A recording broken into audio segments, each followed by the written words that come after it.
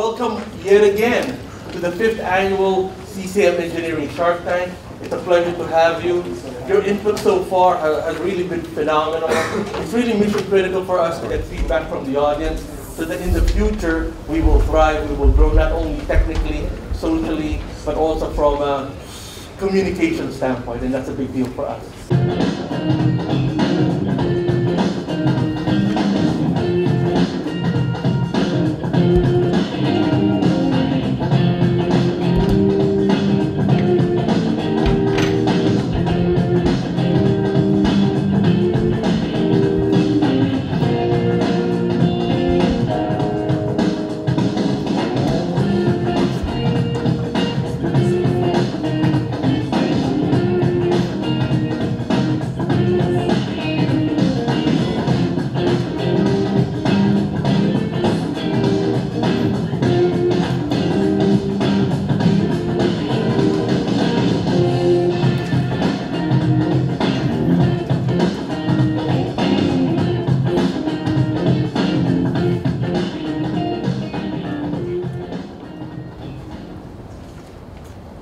Introducing Capstone. Hello everybody, I'm Engineer Mark, as you know, and as you've seen from the video from before, that theft is an increasingly big problem. It keeps rising throughout the years. So, and just by doing a little research, you can see that a lot of people make money off of stolen items, which we can't have that. A CNN analysis reports that passengers for property on an airline, they lose $2.5 million, and that's just within the 4 years, 2010 to 2014. Now, the total value of reported stolen property is in the 12 billion range, and that's only within the 1 year by the FBI since 2015. So it's a big problem, and that's why we came up with GrabGuard in our product, because we believe that society, everything should be protected and be secure. So, since everything needs to be protected, we came up with GrabGuard. We see that there's a problem, and through technology, we can solve that problem. So we say that we have, let's say you have your bag, and you have your wallet, your phone, you have all your personal information in there. That could be stolen, so that's identity theft. So you have a real reason to want to have your stuff protected. So that's what we mainly came up with GrabGuard for. And through a lot of research and brainstorming, we came up with our product. We realized that we needed to come up with something to stop theft and make society better, basically. So we came up with a couple of solutions through technology, and that's what we have GrabGuard for. So I'm going to present the product, and just 1 second, you'll see what we do. So say you're just at the library, your bag is sitting on the table, someone tries to steal it, lift it up, it alerts you, you know that your bag is being tampered with, the person will run away, who knows what happened. And we, with the mobile app that Louis was talking about, we want to have, like, communication. Yeah, communication between the device and like the user. And to go into more technical detail, I'm just going to hand this off to Jeff, Engineer Jeff over here. Switch spots. Yep. GrabGuard utilizes many different electronic peripherals to achieve belonging security. Let's take a look deeper into the different technologies used. GPS. The GrabGuard has a GPS, which is providing us with a lot of data. That data consists of UTC time data, latitude, longitude, and altitude, satellite positioning, and speed. The GrabGuard is currently only taking advantage of the speed data that we're collecting from the GPS, and we're using that to determine if the bag or GrabGuard is in motion or not. Wireless data transfer. The GrabGuard has a GSM cellular chip installed into it, which allows us to communicate with the user via SMS, or more commonly known as text messaging. The reason we decided to go with GMS is because it's a global protocol that allows us to use the product overseas with just different carriers that are more common in overseas markets. As we all know, self-service is extremely expensive, and because GrabGuard hinges upon the use of self-service, we spent a lot of time and energy looking into different carriers to team up with our product. We ended up landing on Ting, which has a very unconventional product pricing or service structure, where you're only paying for the amount of data, or in our case, text that you use. So as an example, you're paying 3 cents per text, and if you were notified 8 times in a month of bag activity, if it's been moved or stolen, you're only paying 24 cents for that month. Another thing that we incorporated into the GrabGuard is Bluetooth, which allows us to communicate with the user even when we're in cellular dead zones, which are common. The Bluetooth has roughly a 30-foot range, plus or minus. Now, in a room this size, because it's so large and open, you're going to be getting more like 100 feet of communication line of sight, but it's extremely dependent on where you're actually at. IMU. The GrabGuard has a gyroscope and accelerometer installed into it, which are both inertial measurement units. We're taking the data that we're getting from the accelerometer and gyroscope, and we're cross-referencing it with the speed data that we're collecting from the GPS. We're using this to create a much more vivid image of what the status of GrabGuard is. So as an example, because the speed data from the GPS is accurate plus or minus a foot or so, if someone walked over and picked up your bag and walked away with it, you would be getting the notification from the data we collected from the GPS. But now, if your bag is sitting somewhere unattended, and someone was to walk up to it and unzip it and just start rummaging through it, we're going to be taking the data from the accelerometer and gyroscope to detect that small amount of motion. Integrated circuit. The GrabGuard is powered by an Atmel AVR 32U4 8-bit, 8 megahertz, 3.3 voltage logic level microprocessor.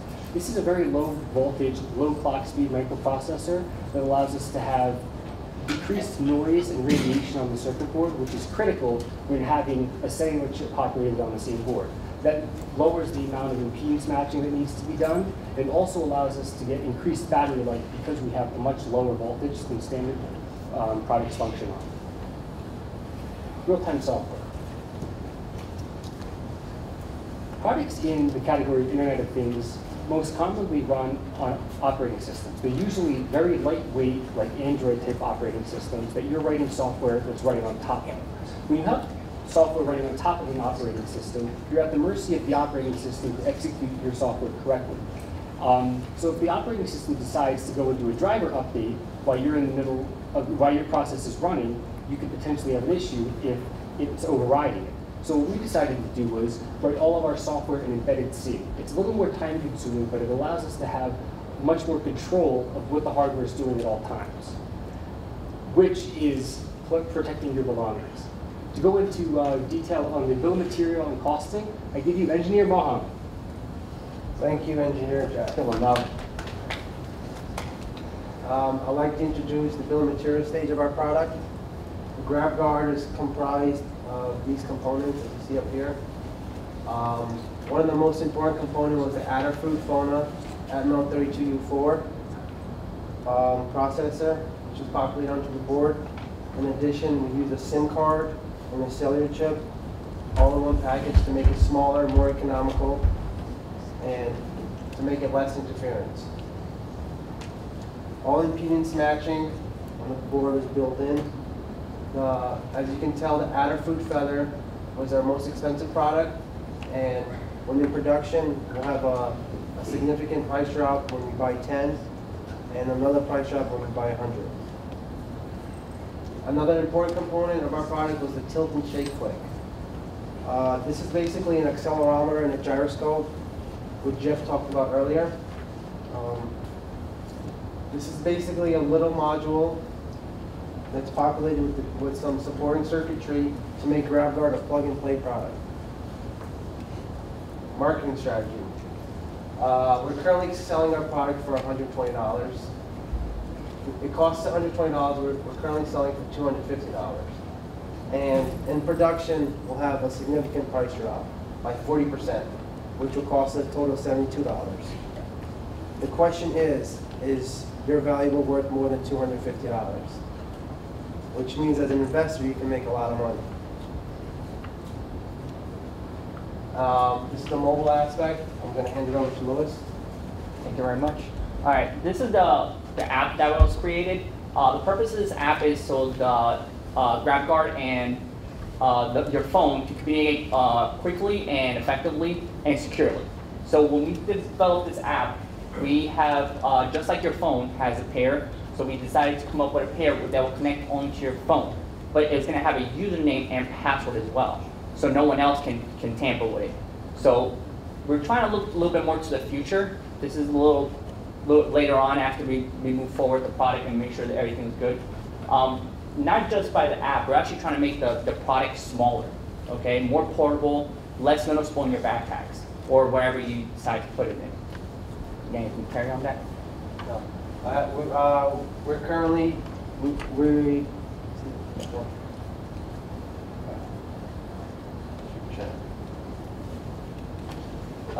trying to, after beta testing stage, we're currently in testing stage. We'd like to license our product. In addition, we like to add a shielding closure for less interference. And lastly, we like to distribute to local tech stores such as Best Buy, DC Richard & Son, and Costco eventually. Investing interest. Basically, this is Shark Tank, and you guys are investors. So we're looking for $100,000 for 50% of our company. And if you're asking where the money's going, $40,000 will go into hiring new engineering staff, $50,000 will go to manufacturing the product, and another $10,000 will go to inventory and warehouse. Our goal, basically what we're about. Our goal is not just to make money, but to help society evolve where people don't have to worry about their valuables being stolen. GrabGuard provides security and peace of mind to the consumer. The cost is very low and could be found in your near local store. Thank you.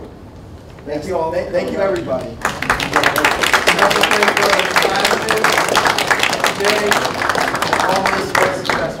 Terrific.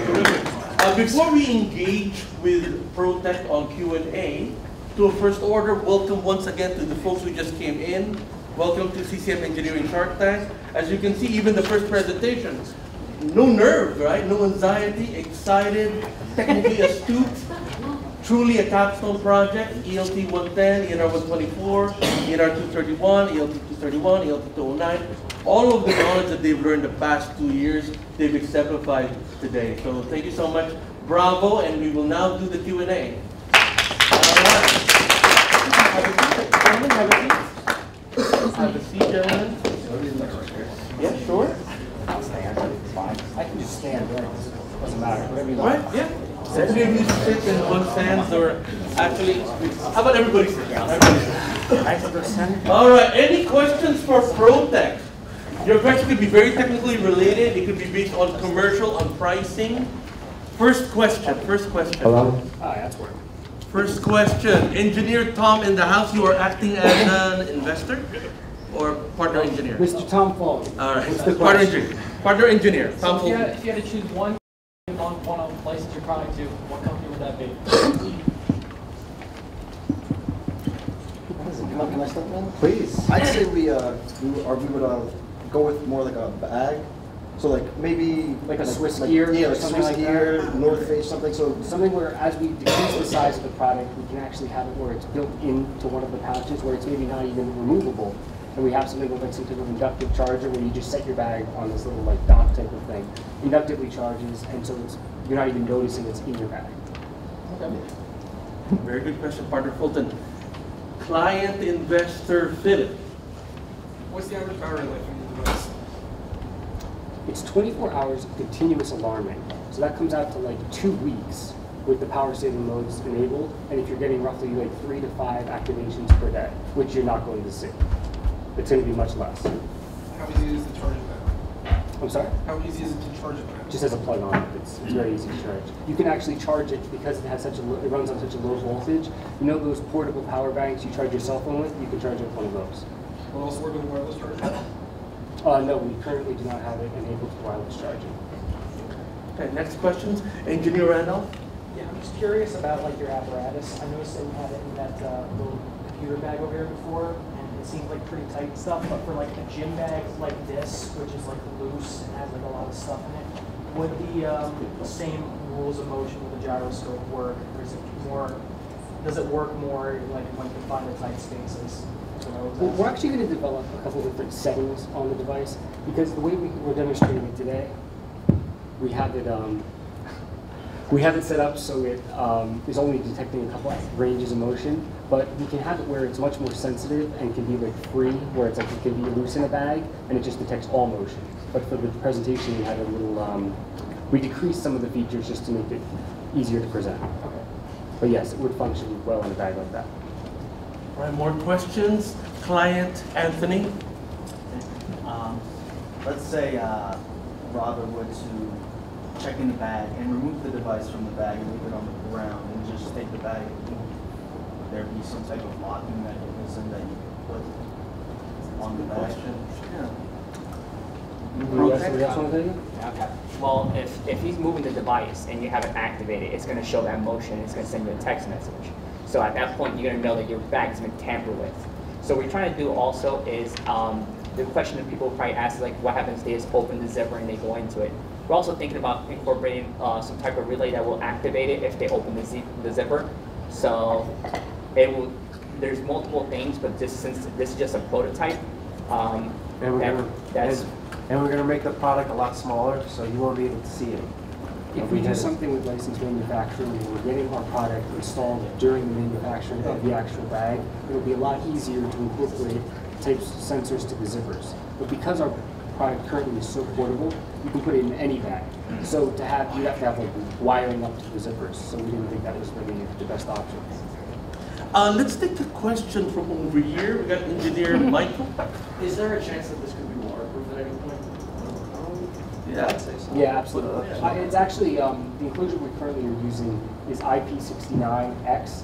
So it's very waterproof and dust-proof.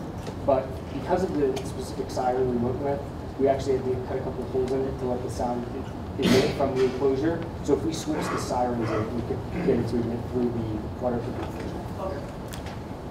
Good question. Engineer J, client J. So what I've learned so far is that anytime you pick up the bag, it's going to go off, regardless of it being activated. You're enabling and disabling it via text messages when you want to. So when you're in class and you're next to it, it's disabled, and then when you are reading unattended, you enable it.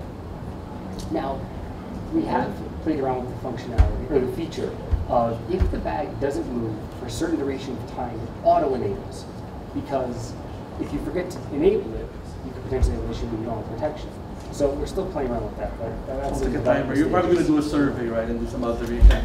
Whether you need to enable it where it's 2 minutes, 3 minutes in action. Engineer Kyle. Engineer Kyle. So, kind of like when they're asking questions about if it was taken, does it have like last known location or like motion prediction on it, so maybe where the object is going? You guys want to do it? Can you repeat the question? I'm sorry. So if someone does take it, does it have features such as like last known location or motion prediction? I'm not sure about motion prediction, but for the GPS, yeah, I think we could get last known location in case like the bag was stolen with the alarm and they disabled it somehow, which can't happen. We would know where the bag was at all times. I think the question is very cloud enabled. Is your device cloud enabled? So you can store data. Well, because it has cell service, as long as you're connected cellularly, which depending if you're in a dead zone or not, as long as you have cell service, we can communicate with it. So we're collecting data at all times. So yes, it would give you the last known location. We can entertain another 5-6 minutes of questions, guys. More questions from ProTech, really interesting products. Engineer Steve? How do you think this product is going to make its place to the market with objects like tile and various GPS locator? In order to develop this product, we actually looked into a lot of solutions on the market. And the issue that we found with all the products that are currently on the market, they either have Bluetooth, where you're not getting any communication. Tile, as an example, is Bluetooth enabled. So I think it's Bluetooth and actually Wi-Fi, depending on the specific model you use. The problem with that is, though, if you don't have Bluetooth connected to it, as soon as you're out of that 30-foot range, you're done. Or unless you're near Wi-Fi that's unlocked and the device script can actually connect to it, which is very unlikely. So it's not, there's nothing really, we took a lot of features from a lot of different products that are trying to achieve similar things, and we kind of incorporated them all together to make a much more well-rounded product. I have a question for product manager, project engineer Mo. Mo, from a costing standpoint, have you thought of volume type of pricing? I think we had engineer Tom ask about bundling strategy with Umbro or Fitbit or something, but have you thought of volume pricing? Because yeah, we have, the youth have a certain amount of budget, right? So Yes. yeah, have you thought of volume pricing? Yes. Our product currently costs $250, which is expensive for most students. But when we're in production mode, there should be a 40% drop. So it costs us $120, we're selling for $250. If it costs us 40% drop, will equal a total of $72. So as long as we make like 200 to 150 range, we're pretty. We're going to pass on a percentage of the cost.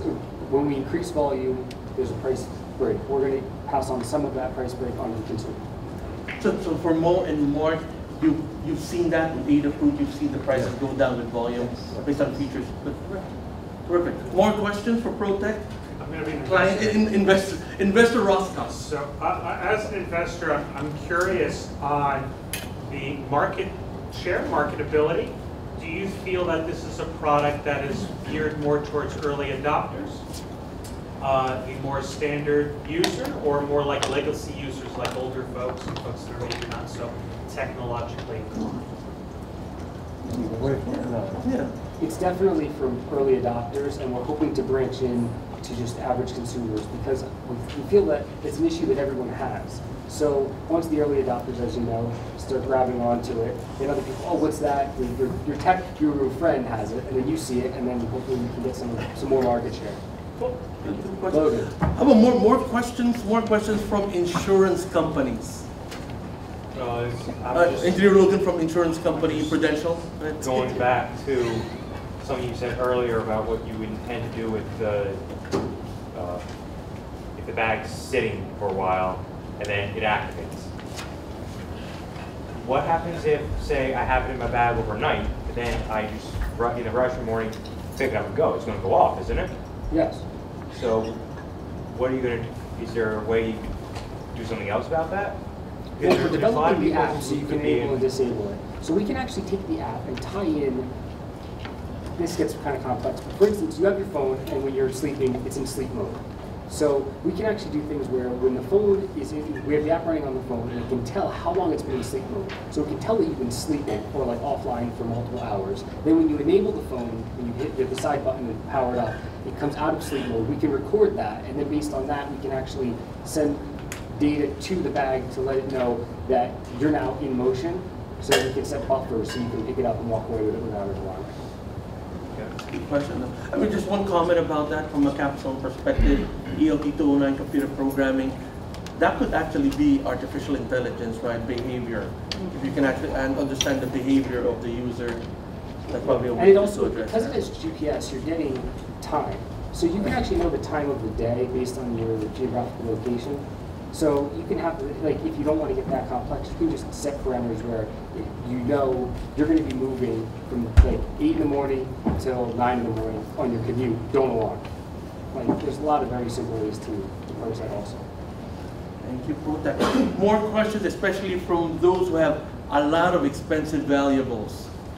Engineer client. Yes, go ahead. I just want to ask, so you mentioned the app. How user-friendly is the app? The app is going to be actually pretty simple. It's pretty basic. It's pretty much just so what we're doing for right now is it's going to have a username and password, just like anything else, because you don't want anybody to pretty much hack into your own device. So you're going to do username and password, and from there you're just going to activate or disactivate buttons. If you saw on the diagram, that's pretty much it's going to have a button that says enable to look for any devices. It's going to pair just like your regular phone. It's just a more secure way to have it instead. You were thinking like 1 or 2 pages, right? It's not going to have like this laundry list of settings. Kind of like the Windows Phone setup, where it's very like clean and it's just a series of like icons. Do you have any plans to make it more customizable? That's something that we might look into, but at this moment we haven't decided yet. It's something more in the future. If you're willing to, put money down, we're willing to, take into consideration. Honestly, so what I'm getting at is that you have to use the app. Yeah. And Engineer Lewis, at one point, ProTech had the app working though, right? Yes, the app. Can The you app describe works, that experience? the app worked just fine. I connected it, did everything. We were gonna bring it in and try to do it, but it's kind of hard for us to show everybody from a phone. So we really couldn't just. That's why we just took an image of it and just to show you what we actually did. For coding this, it was pretty intense. There's massive amount of things that you have to do differently, but we found good templates, and we just had to adjust a few things and create our own at that point.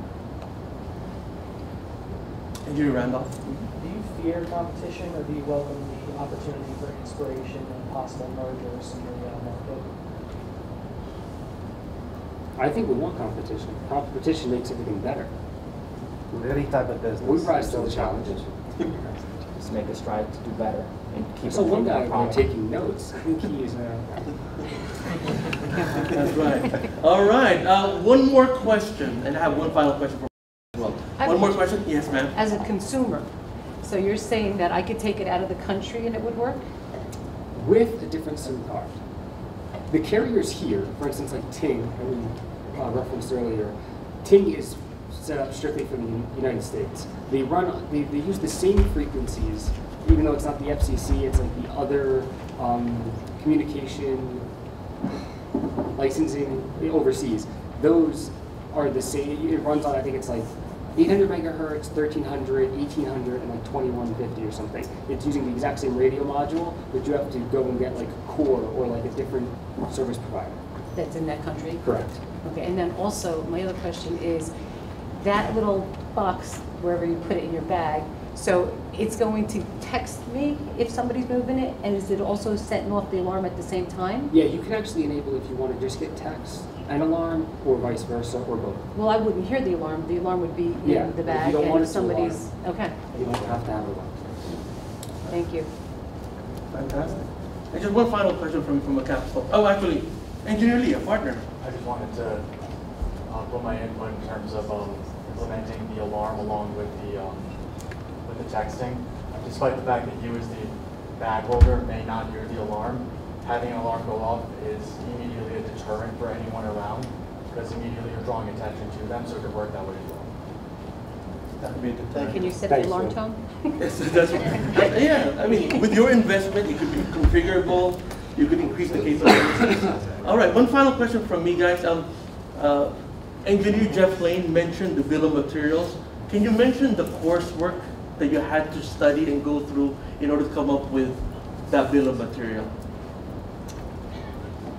The microcontroller, EL809, go ahead. So I'm not fully understanding. You're saying, how did we develop the bill of materials? That's right. So from a Capstone perspective, what did you learn at CCM, i.e. all your education to develop the product? It could be Lewis or Jeff. We got active circuit design, active circuit components were a big key of learning how to do the bill of materials and going through the engineering process. We also used Professor Balaki's with the MOSFET, Yes.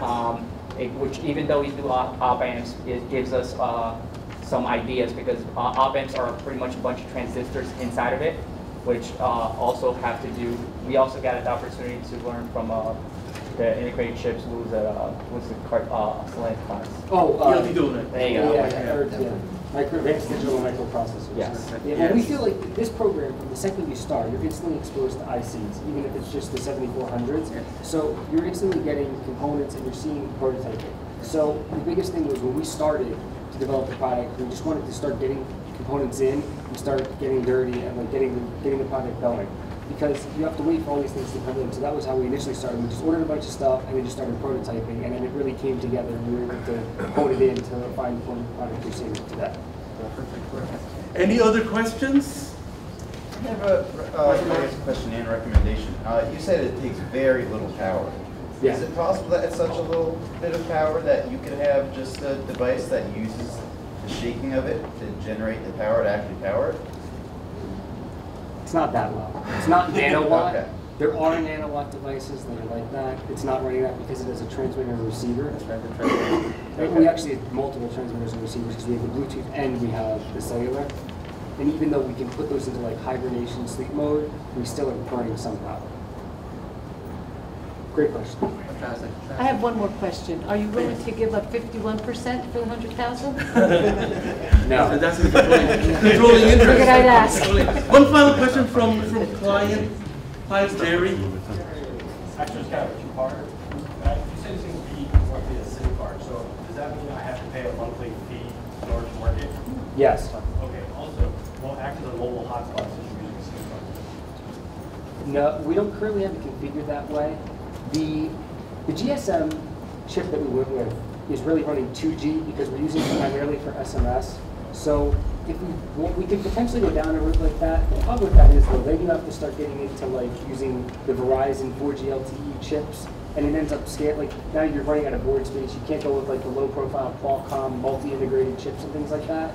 So like the scope creep of that can get really big really quick. If it was something that one of our investors was really interested in, we definitely would entertain the idea. Wonderful. That's really extremely impressive. Yeah, we need to wrap it up so we go to the second group. Thank you so much, Protec. That was extremely impressive. Thank you. Round of applause.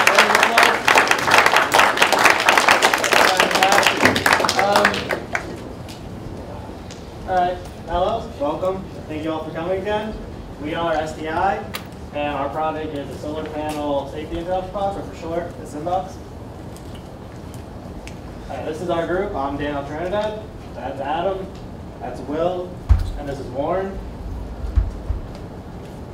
We're going to start off with a video just to show what the problem is.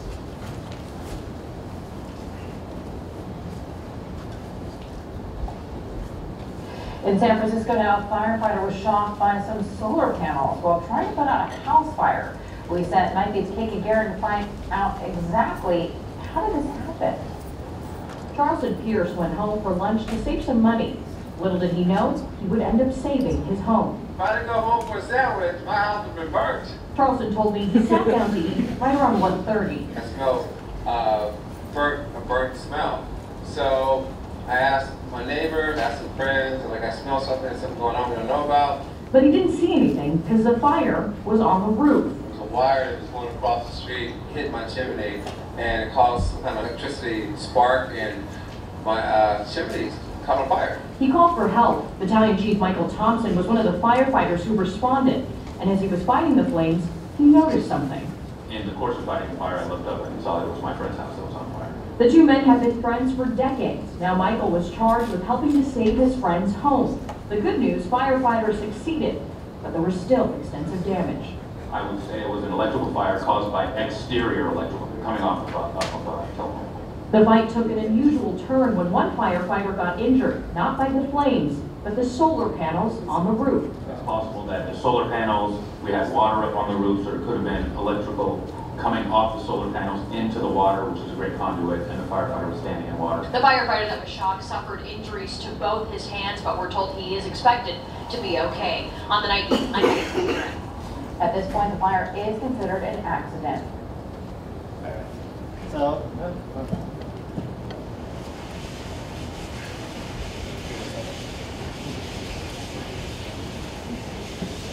in San Francisco.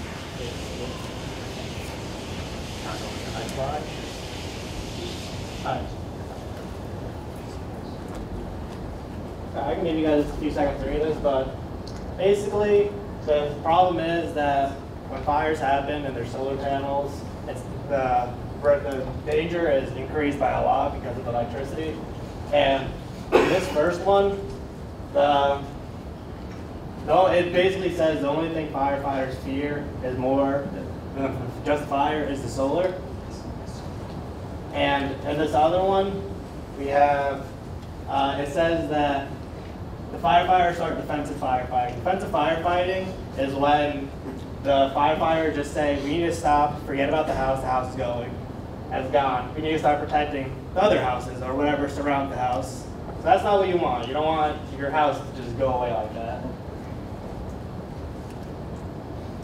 All right, the issues are more houses are turning to solar. So over the years, solar panels and solar energy has been on the uprise. And with more houses turning to this, it's going to be an increased problem because every house, like accidents happen, houses get caught on fire. And the safety issues are being overlooked. Firefighters fear for their safety and will not fight a fire if there's a solar panel there. Obvious reasons, electricity and water isn't. I have one.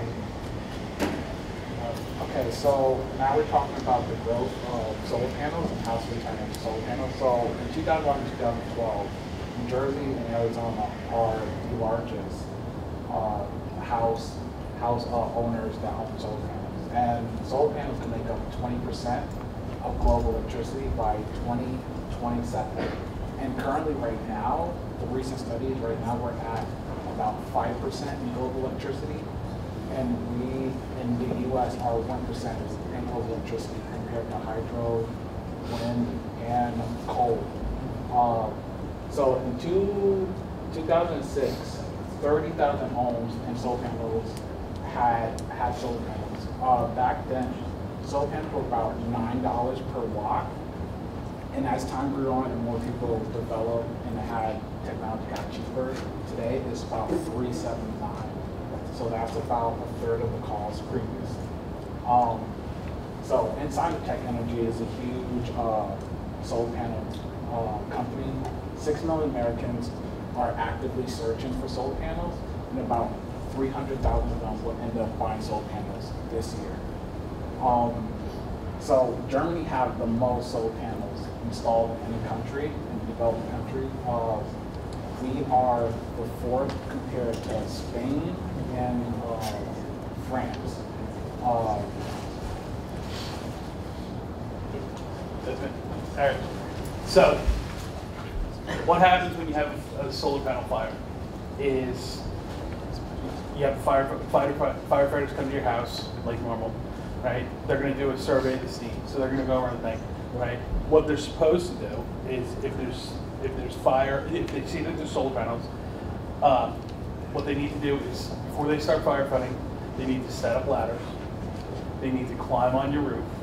And current technique is they take big tarps or blankets and they cover the panels. The idea is that by covering the panel, it won't be able to produce electricity, so your system becomes safe, right?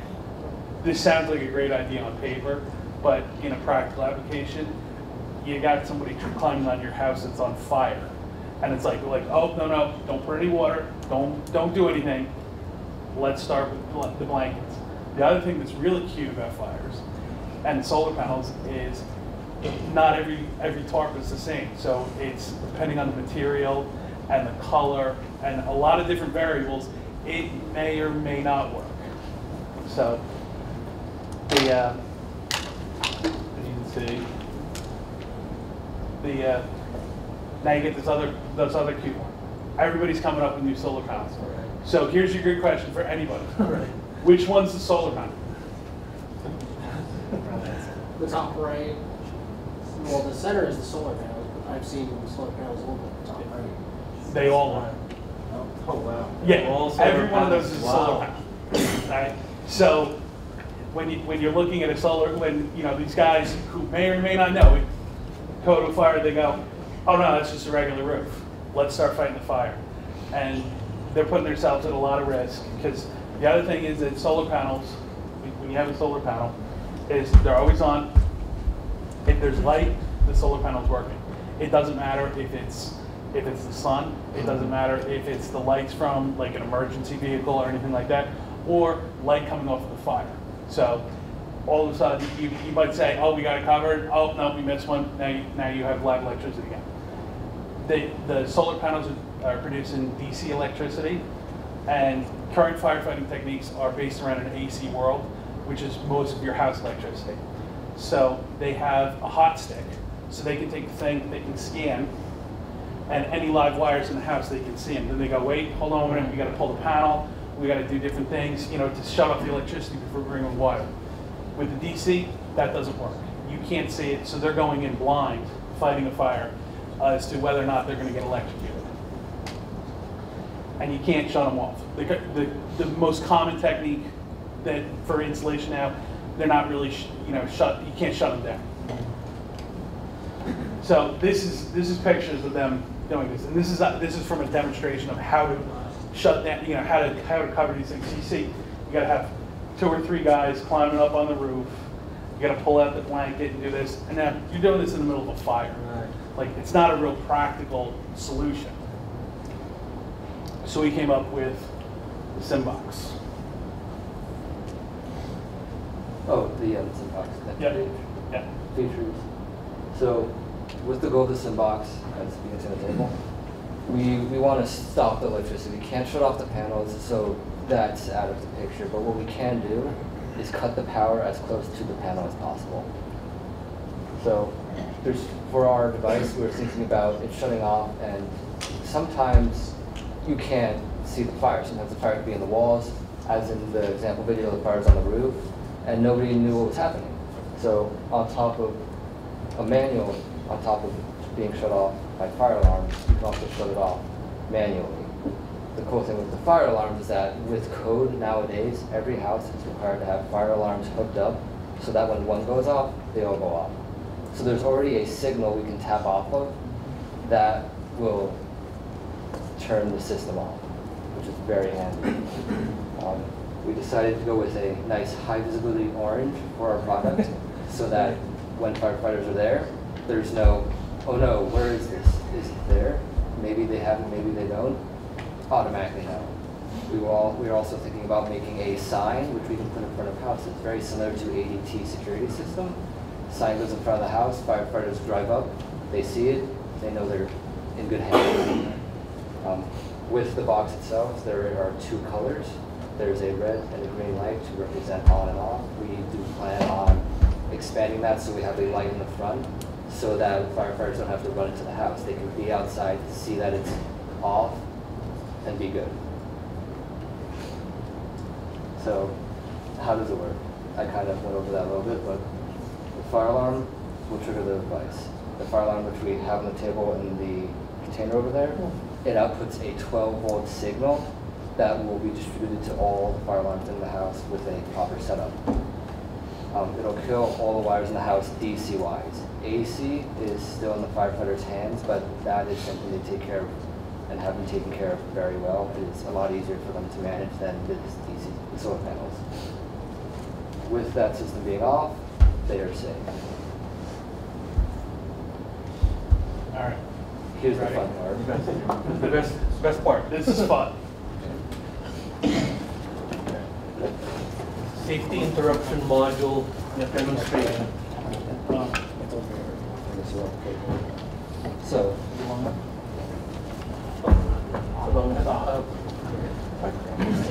okay. So, are we good? Okay.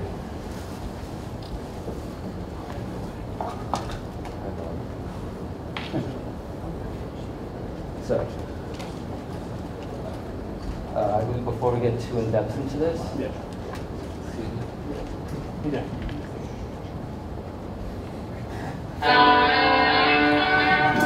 We would just like everybody to know we are trained professionals and to not try this at home. We know what we're doing and get hurt. Excellent. So, we'll give a quick rundown of what we're about to do. So, in this container will be a few candles burning. We can start doing that. So there will be a few candles burning. Slide it up. I will have Lauren set these up. Yep. Okay. So we'll have a few candles burning. And while these are getting ready, since they are brand new candles,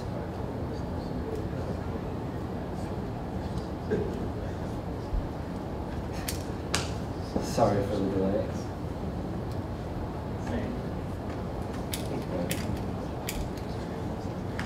Okay. So these candles will be lit for now, get them warmed up. Eventually we'll be blowing them out, putting the fire alarm on top, and showing the device working. But before that, I have a few simple questions to ask you guys. So if I were to hook this fan up, turn on the power supply, set it to 12 volts, and turn it on. bag inflates. There's power. Now, let's say, theoretically, fire alarm goes off. What will happen? Will the fan keep running? Serious question. If the fire alarm is in this building go off, will this still be running? Yeah, probably is. Okay. Now that's, for this case, it's okay. AC power, they can shut it off, the bag will deflate, and all is okay, everyone's safe. Now, if there aren't, however, be careful of the fire. They don't want to have a fire in the library. So now, if there were solar panels, that would be a different story. They'll be constantly generating energy. So now, with our box, we put in power, we plug in our system, and now this is something key to note. When we turn it on, the red light goes off. Every time the system is turned on, it is off. We don't want it to be on for some odd reason, there's a power surge, because then we won't be able to determine whether it's an on-off state, it's not stable. When we click this button here, it turns on the system, the bag inflates. So that's our manual turn on, turn off.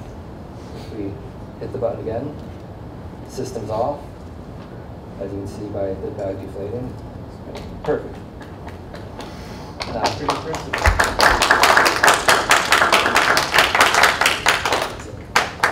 This is where the fun starts. We will now demonstrate this working with a fire alarm. So if you like your hearing, you can cover your ears. This is about 80 decibels, so it's not... Real like them. Yeah, real like them. Okay. So I guess for the people seeing, we'll have some important blocks. Okay. So here's a quick warning. We will now... Oh. Turn on. Back in thing. Yeah. The system is now on. So green LED we're lit. We're live. So now I'm going to blow out the candles, smoke will be produced, and I'm going to put the fire alarm on top. So blow it on.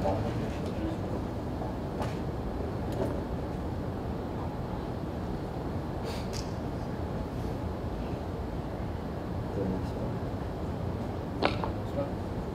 Might not be the next one. That is unfortunate. What we can do though is bypass the system. It's not a bad thing that there's not a lot of smoke. There's a fire alarm right there. We wouldn't want our local fire alarm there. What we can do, however, is that fire alarm, if you click the test button, it will still send the 12-volt signal. So I'm going to click the test button now. Let's see that. And that's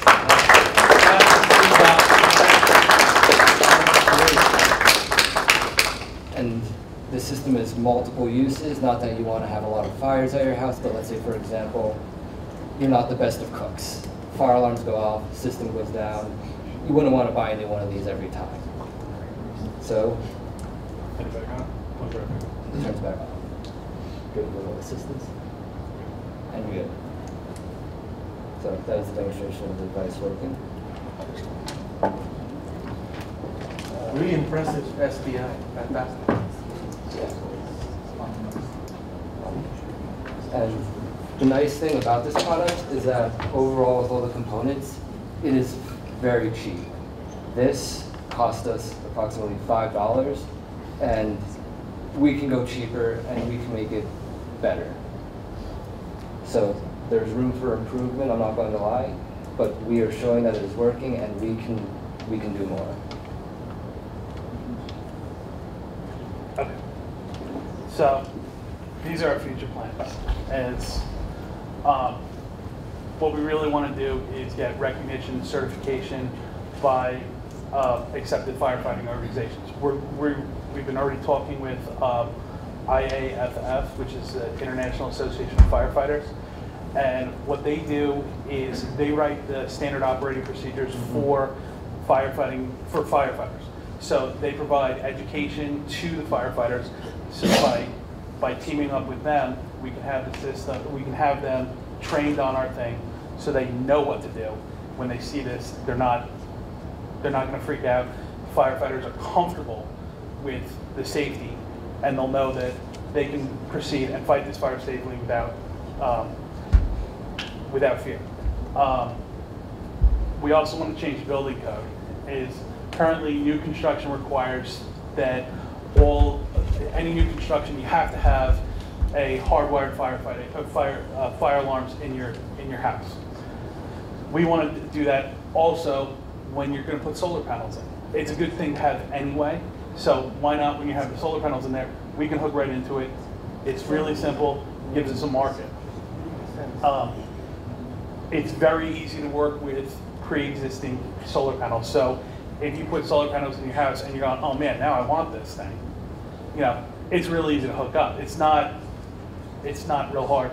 We're going to work with people that already have them and work with installers to get that system in people's houses so that their houses are safe. Because of it works with any smoke alarm that sends a signal. So there's international markets as well. Solar, solar's newer here, but like we said, like Warren was saying, in the world, it's taking off big. It's the next thing. So that's us. That's STI and our SimBox. Amazing.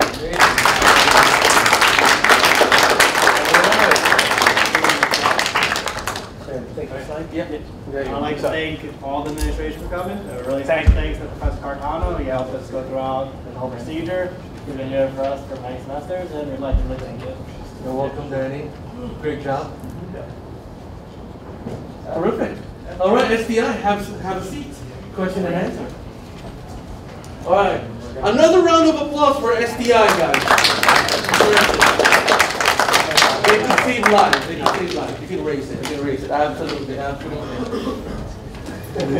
As you can see, ProTech with GrabGuard is more on the consumer side. When it comes to STI SimBox, it can actually be part of building code or policy. Just imagine that, right? Engineering influencing building code and policy. All right, let's take the first question for STI, the safety interruption module box that could save lives. Client Randolph.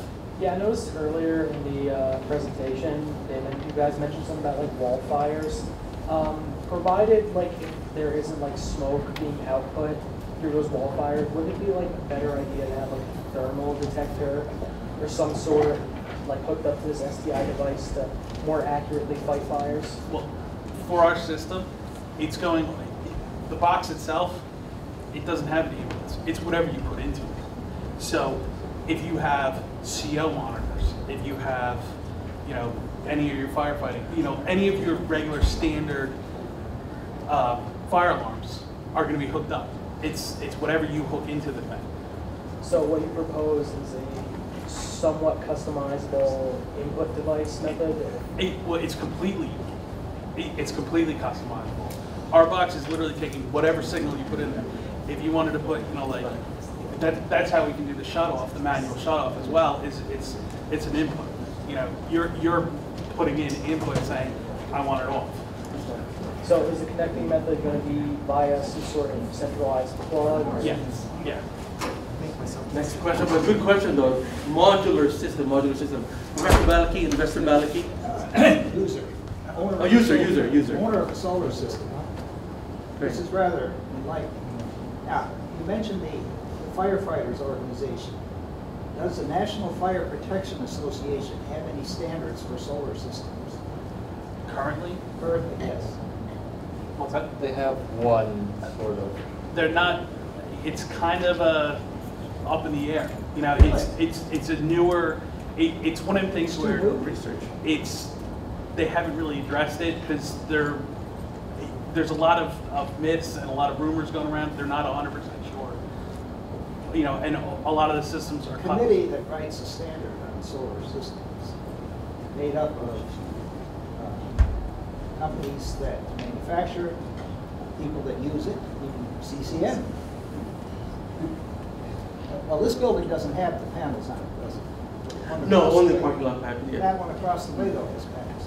And the other panels are out in the parking lot. I guess they're not supposed. So I guess for STI, a bit more research and more research. They did some research on it already, but based on your research so far, nothing right there. No, you see 100 different things.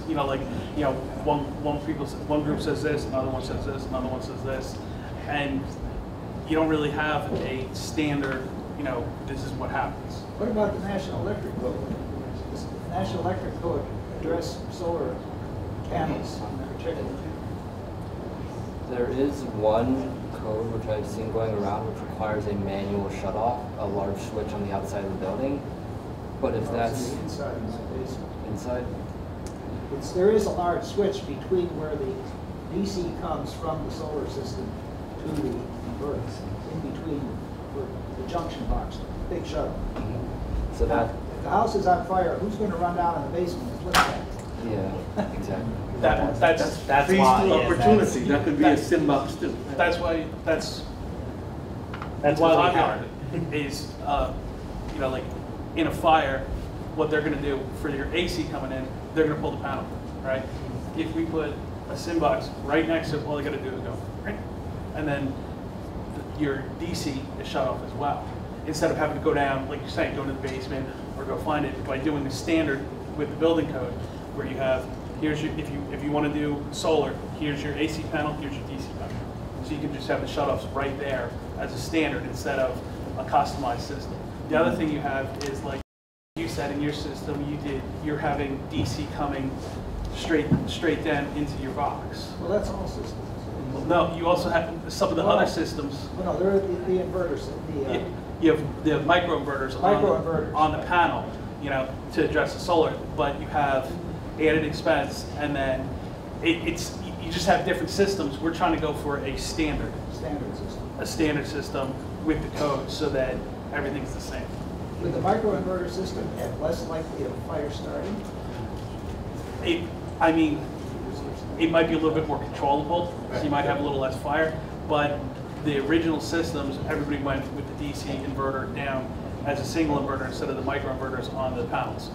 It's good. So with the non-disclaimer, another meeting at Panero or a business meeting, we can do the discussion. I think we have another question from the audience. This is further next Monday, that's the topic. Yes, sir. Yes, sir. Question for STI. Yeah, I just want to add to what we're talking about with the system. It looks like it'll be a great system with solar panels. I'm a captain of the fire department. And the fire department works in teams. There's a team, the truck company would go and turn off all of the panels. And so that would be something that they would go to first, if they're aware of it. So another thing too, the demonstration didn't work with the fire, with the smoke alarm, because there was nothing burning that was like a piece of paper or something like that. Next time for your demonstration, if you're in front of Shark Tank, use a metal can, put something in there, the candles, the same thing. Just put a piece of paper, something in there to burn. Yeah, something small. And really make it burn. Have a fire extinguisher at hand so that you can, you know, hit it and control it if something happens. But I like your idea because solar panels, you know, you treat that as a charged system, just like a power line. Yeah. You can't hit water with it because electricity will go from the water and go all the way back to you, and you know, you'll get hit with electricity. So with something like that, your idea is really a great idea because then we could properly do vertical ventilation on the roof to release the superheated gases from the fire, you know, from the room that has the fire. So it'd be excellent. But keep that in mind. The fire department works in teams. Every crew has a job. You know, you got one crew that hits the lights, one crew that has the water with the charge attack line, another crew searches for victims. So keep that in mind. Learn that so that you can describe the way your system is working more properly. Fantastic. Fantastic feedback. Chief of Firefighting, team captain. I was going to ask, so one box per system? You don't need, it's not per panel. How does, I mean, so without giving any proprietary information. So again, basically one box would shut down the whole system? One box would shut the system. It depends on, it's complete. So what is it really disabling the DC? Because the panels are making DC right up to the end of the wire. Yeah, it's cut. Our cutoff, like this demonstration is proof of concept. For an actual installation, your cutoffs would be at the panel. You'd have a switch at every panel that would be activated by your SIM box. Activated by the box, yes. Yeah, and then like I was saying, you could have multiple boxes around the house, so that are all on the same idea. So you could, like if you're a bad cook and you're setting the fire alarm off all the time, you just go, you hit, like if you blew a circuit, you pop the breaker, you go, oh, whoops, then let me start it over again, so that you're not shutting off your system all the time. But so back again to the original thing, so we could have a manual push button switch that would be near the regular AC. Yes, yes. And somebody could hit on the outside basically with a big emergency button. Yep. We'll do the same thing. So technical partner Fuentes, we did talk about that also during the past 14, 15 weeks of the design and topology standpoint, but from proof of concept standpoint, we wanted to emphasize that they can scale up with additional funding and research and development, but that topology we talked about already. All right, more questions for STI, SimBox. Yeah, he was right there. Oh, sorry. Jerry. Yeah, he was right there. Yes. You know the concept of the old-fashioned pull box, right? Like how the fire alarm would know where it is. Are you planning on making it wireless so it connect to a fire department, to a computer system? So it's like, oh, like house on like 1, 2, 3 Maple Ave on fire, or the breaker shut down. You plan on doing something like that? Or we're going to make our system. If it shuts down, are you planning on it being able to contact the local fire department? Put the fire alarm, contact the fire alarm. No, I was tripping a switch, and you said it worked via smoke alarm. So it can detect smoke. Well, it depends. It really depends on your house, because we're tapping into a central monitored house on the system. So if you had that as part of your system, like if you had a home security system or something like that, then yes, it would. In general, it depends on how you install it. Like we're just tapping in off of a signal. We're not. We're using what's already there. All right, a few more questions. Next 5 minutes worth of questions. Javier, client Javier. How does it work? That's a good question. We actually do have a slide for that. Just so you do know. Go ahead. Yeah, go ahead. Yeah, the question from the audience, from Engineer Javier, is how does it literally work? They mentioned simplicity of design. How does it work? You can read it. I'll give you a better visual if you want to see.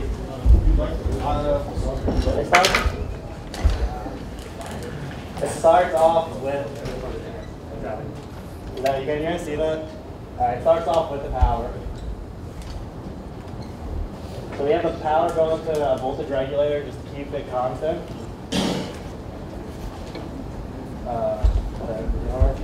The voltage regulator then goes to our logic that powers the whole entire thing. So we have our AF gates, OR gates, and OR gates. Then going to this is our on and off switch, which is that's our set and reset.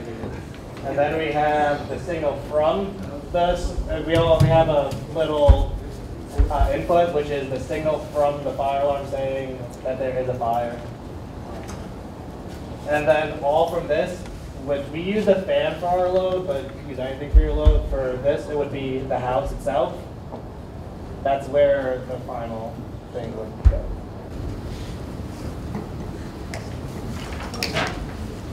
Any additional questions? I'm especially curious if there's a question about commissioning, installing, all of that. Can it be done by consumers, stuff like that? Engineer Tom. I have a question as like an investor, like a project.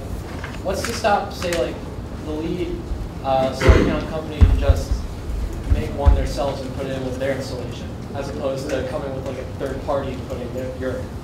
I mean, ours is cheap.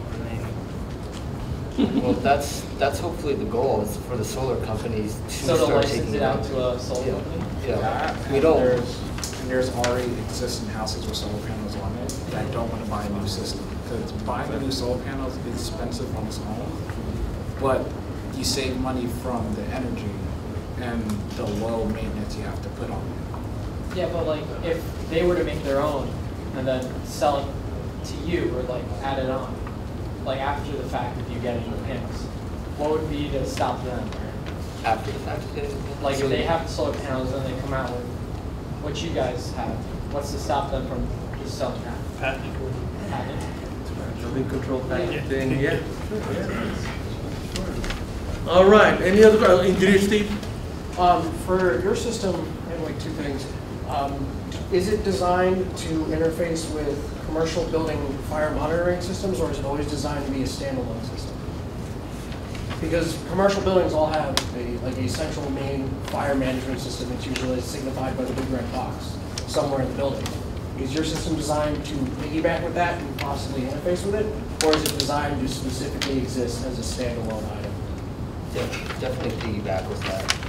Because all it needs to be is next to that system and take in some sort of voltage that says fire alarms are on, turn off. So definitely we would like to meld with that so that you don't have to spend a large amount of money. We're not trying to gouge people with this product.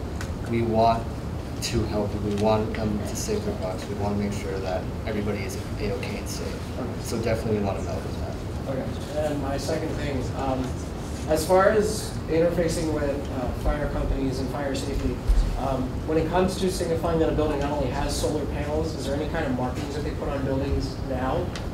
I don't think so. And if so, then that's something you might want to put in as far as, like, I know they have them on buildings, they signify different roof structures, especially for residential buildings, truss style roofs and everything. There's actually a triangle outside as an orange for a truss style roof. Maybe think about something you could do for solar panels, and then say that there's a solar panel interlock system. That would look. We were talking that during there, like with ADT, when you go back with ADT security, there's a little sign on saying, "Oh, it's there." That's what we were trying to do with ours, so that everybody, the firefighter goes there, they know that there is the SIM box there, and it's easy. It's not, they don't have to go on the roof and do the, they can just go there and turn it off. As well as a light that can be near the sign to show live or dead. So that not only do they know it's there, they know that the system is working.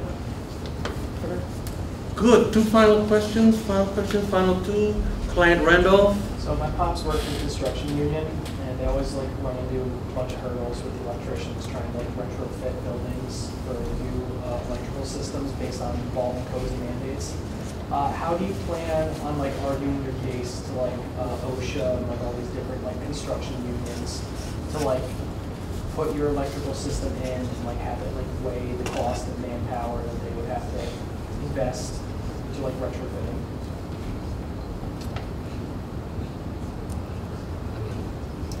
It's a loaded question. Yeah. It's more of a social, more social responsible question right there. Yeah. We're not trying to make this a difficult process for anyone.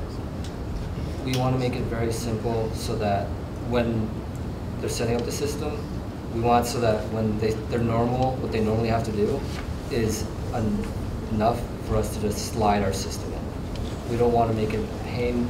We're hopefully making it so that we can incorporate this with solar panels so that we can do brand new. You don't have to worry about adding something on top of it. It's just prepackaged, and you have to buy the module which will detect. In terms of working with OSHA, I think we could convince to have this product since it is for the better of the people in terms of working and for the people who are working, putting it together. It shouldn't be very difficult for them to just simply add it in. I hope that answered your question. Good. And the final question will be from myself. Can you speak to the learning at CCM that enabled you to produce this project, this product?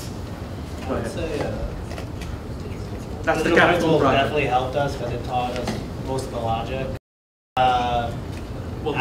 Active circuit components helped us because we did use BJTs inside for the internal design. For Professor Balky's with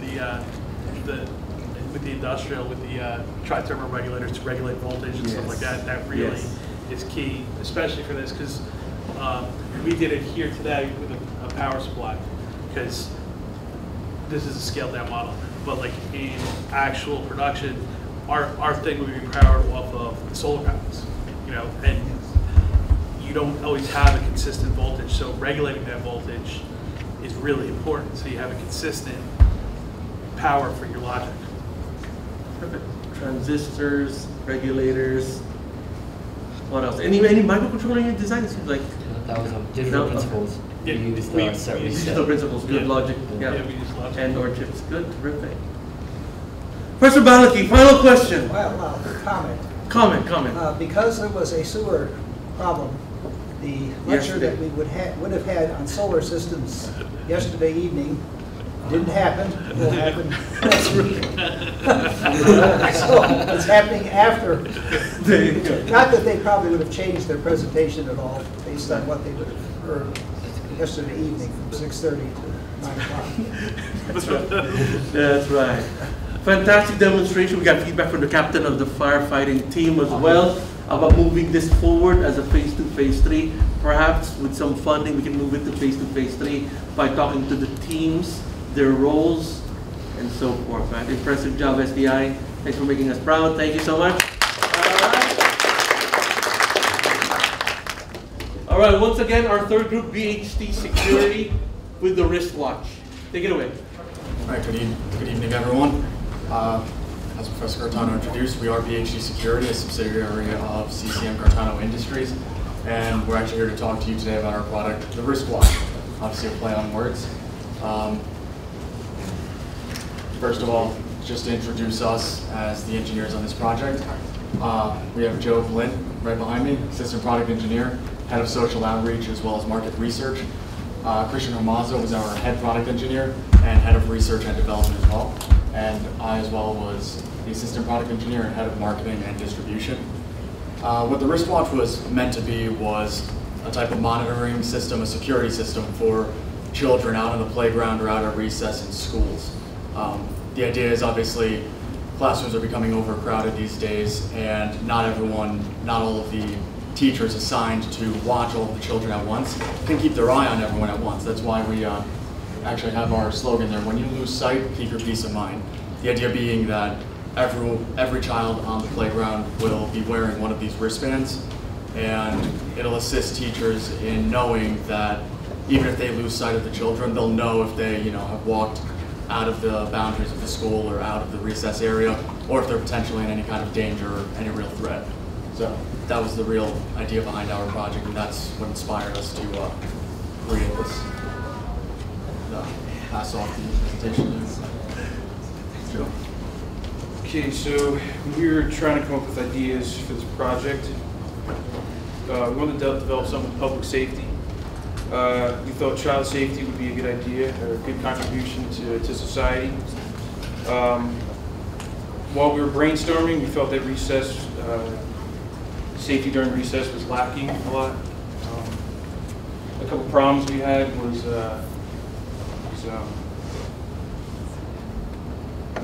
we feel that security is lacking when it comes to safety of children during recess. There's problems associated with this. Children by nature are unskilled at judging situations, so therefore recess safety needs to be enhanced. Another problem is the child-to-teacher ratio. There's too many children, not enough teachers to watch over the students. I have a statistic about this that I found on the National Center of Education Statistics.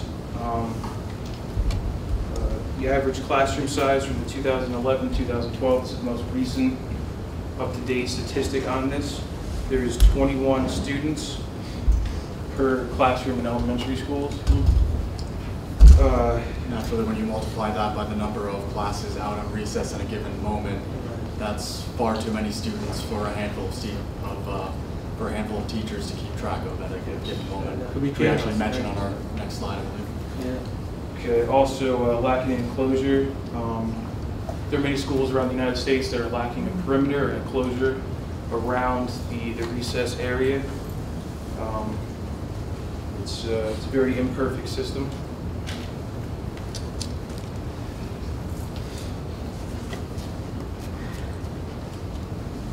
Okay. There is the classroom average size of 21 students per teacher. It's by the National Center of Education Statistics. Typical recess period consists of multiple classes, means there's too many students to watch over.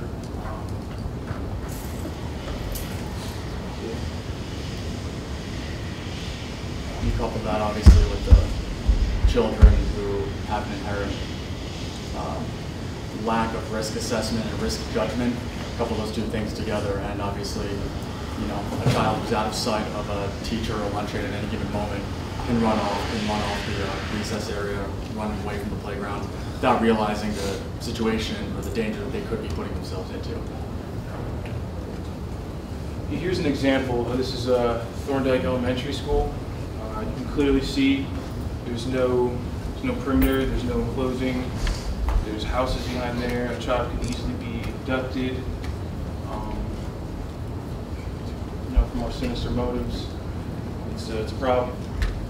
And this is just one example of a school that we happen to find in Washington. I'm sure if anyone here in the audience were to reflect on elementary schools in your local areas, you know, I'm sure you can all think about areas where, you know, the recess fields are wide open, they're not properly fenced in, you know, there's no way to really keep kids in the play area the way that would be ideal. Here's a statistic on missing and exploited children. This is an overall number of situations. It's not specific towards young children in playgrounds, but that's factored into this report. There's almost 800,000 children reporting missing each year. More than 2,000 of these are abducted by family members. And 58,000 are from non-family abductions. Luckily, the reason for the discrepancy in those numbers is just because of those 800,000 reported abductions, you know, thankfully most of them are the child could be the street over, you know, at a friend's house, and the parent isn't aware. Most of them are not serious reports. A lot of false reports. 115 reported abductions, presented cases where strangers abduct and kill children, hold them for ransom, or take them with the intentions to keep. That's actually cited from the Center of Missing and Exploited Children. 115 is far too many. Despite the minuscule percentage of the total number, we feel it should never even reach that number to begin with. I have another statistic. This is a key statistic for why we implemented this device. And this just comes from Chicago. It's a newspaper article from the Chicago Tribune. It's reported by David Jackson and Greg Marks. According to the newspaper, by the Chicago Tribune, this was on December 17, 2010, it's pretty recent. It states more than 3/4 of the 407 alleged stranger abductions attempts were in Chicago since 2008. They took place 1,000 feet from a school, and 5% of the 407 occurred actually on school grounds during recess. It's 20 children. It's a piece of the pie that we're trying to get rid of. So naturally, as we're going through and developing this this device, we considered Amber Alerts and how they're implemented, what their effects are. As you can see here, I mean, this summary of the Amber Alert guidelines was pulled straight from the Department of Defense's website. And in order for an Amber Alert to even be issued in the first place, the situation has to meet all of these criteria. You know, a reasonable belief by the law enforcement that abduction has occurred. The law enforcement agency believes that the child is in imminent danger of serious bodily injury or death. There needs to be enough descriptive information about the victim just to be able to issue the Amber Alert to begin with.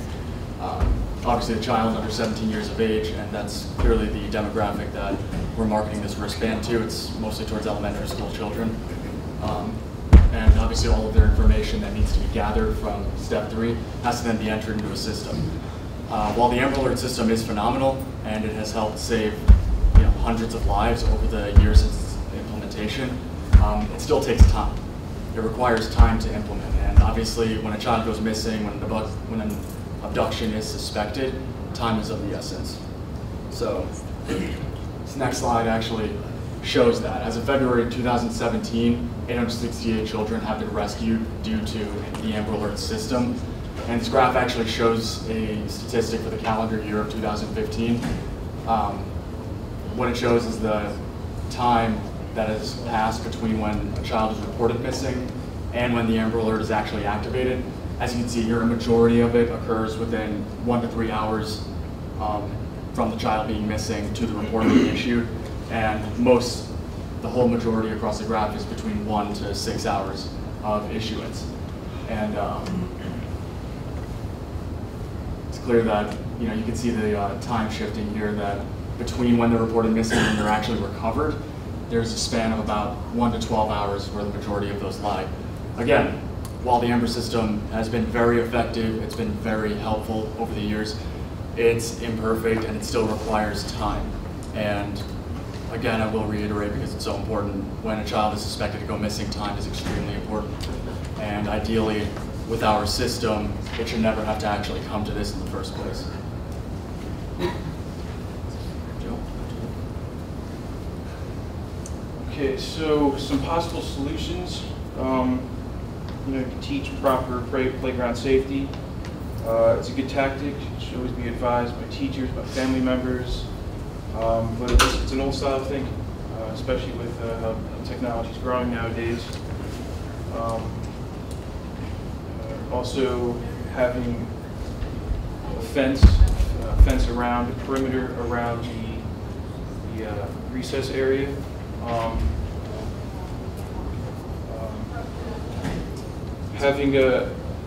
Even having that isn't enough. Having a plan B isn't being overly cautious or assuming that plan A may not work. As you can see, just to implement fencing around every schoolyard and recess area in the country, while that would be very practical, it's not exactly realistic or feasible, and that would still require time to actually implement across the board. So, basically what we determined would probably be the best solution in this instance would be to create a wearable tracking device for all the children on the playground. It's a modern solution to an age-old problem. It would be easy to implement, sending out bulk packages to schools. And ideally, the final version of the product, the culmination of our vision, would be the ability to track anyone who is abducted or who leaves the monitoring area. So these are essentially all of the functions that we would love to implement in our tracking device. These are all the functions we had considered we would want to implement.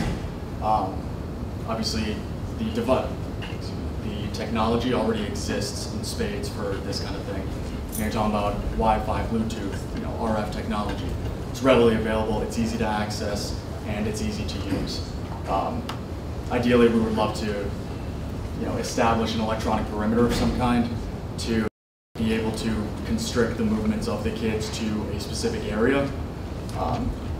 It would allow teachers to solve that problem that we addressed earlier, where they can keep track of the enormous numbers of kids under their responsibility, even though they may be out of sight.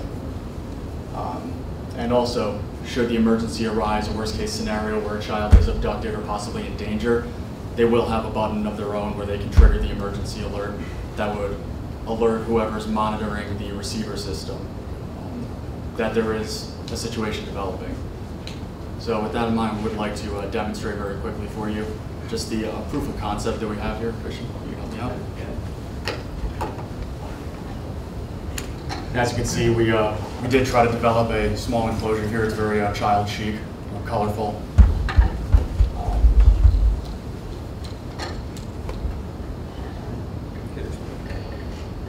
While it's off. Alright, right now while it's off, turn it on. Right now the receiver right here is getting no signal, so it's getting signal. Yeah. Alright. We're transmitting constantly so that the light basically stays green. That breadboard is supposed to represent the receiver module that our teachers would be holding in their hands or would have nearby that would alert them of whoever's leaving. Now you go ahead and click the button to cut off the signal. When we push that button, the signal goes red, and that's obviously to indicate that a child has either left the boundary that was allotted to them, or they've been abducted. And on the receiver end, we would like to have an alarm system sitting there so that obviously anyone who isn't staring at it at that moment would be able to hear that something is going on. Obviously just another demo. As soon as you hit the button, it triggers it.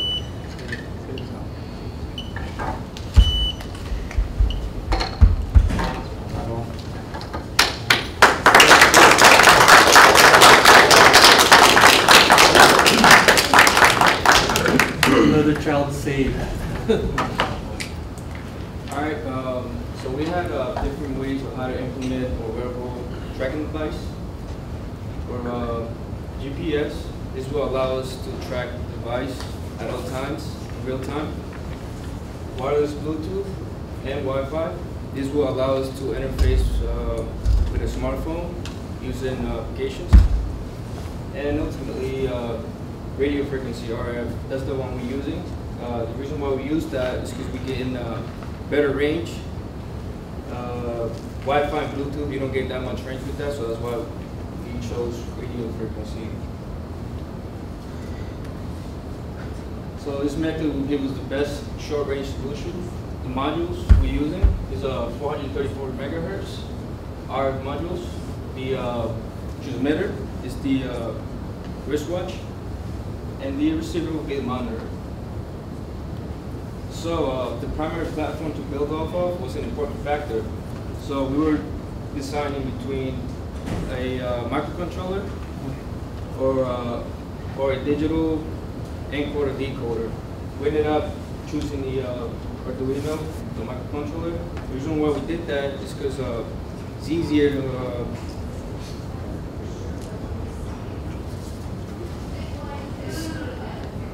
be easier to add functionality to the device, to the product later down the line, rather than having to redesign entirely around a digital encoder or decoder. And of importance also, one of the reasons we decided on the 434 megahertz module was because in the spectrum of radio frequencies, lower frequencies tend to permeate materials a little bit better, and they tend to travel around materials a little bit better as well. So we thought, you know, it's a perfect balance there where it could potentially travel across a school building where a recess area might be, you know, all around the building, and you would still be able to get signal. And also 434 megahertz modules are extremely common, they're readily available, and for that reason they're extremely cheap, which is one of our goals in designing this product, was to make something that we could produce in bulk and market to entire schools or classrooms.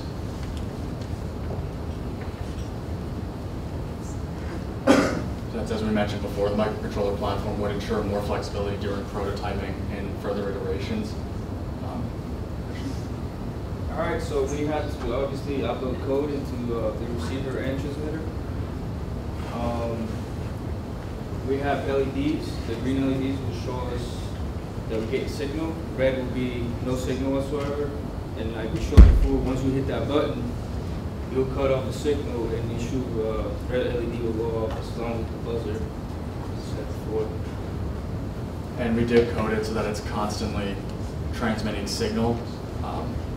The only reason for the beeping that you heard was due to the loop in the code. We weren't able to eliminate that in initial testing. So it unfortunately comes through as the red light beeping and as the red light flashing and the buzzer beeping. But yeah, we did wire it up so that it's constantly transmitting as desired. This is the basic schematic diagram. You can go over that if he was ever a head product engineer. Question? Just a quick, overview. Here we have the receiver right here. Here we have the Arduino. We got data going from pin 12 into the receiver, which will tell the Arduino will tell the receiver to start listening for frequency. We got the buzzer hooked up, and we got the LED green, the green LEDs, and the red LED that shows no signal. Here we have the transmitter, which is pretty simple. We just have the switch and the transmitter itself, giving data into the transmitter. This implementation obviously required 2 different microcontrollers on each end of the system. So initially when we tested, we were actually unsure if our radio modules worked because we didn't seem to get any signal across a matter of a few inches. And then we realized we had to attach an antenna to it. It literally could not transmit beyond the span of a few inches.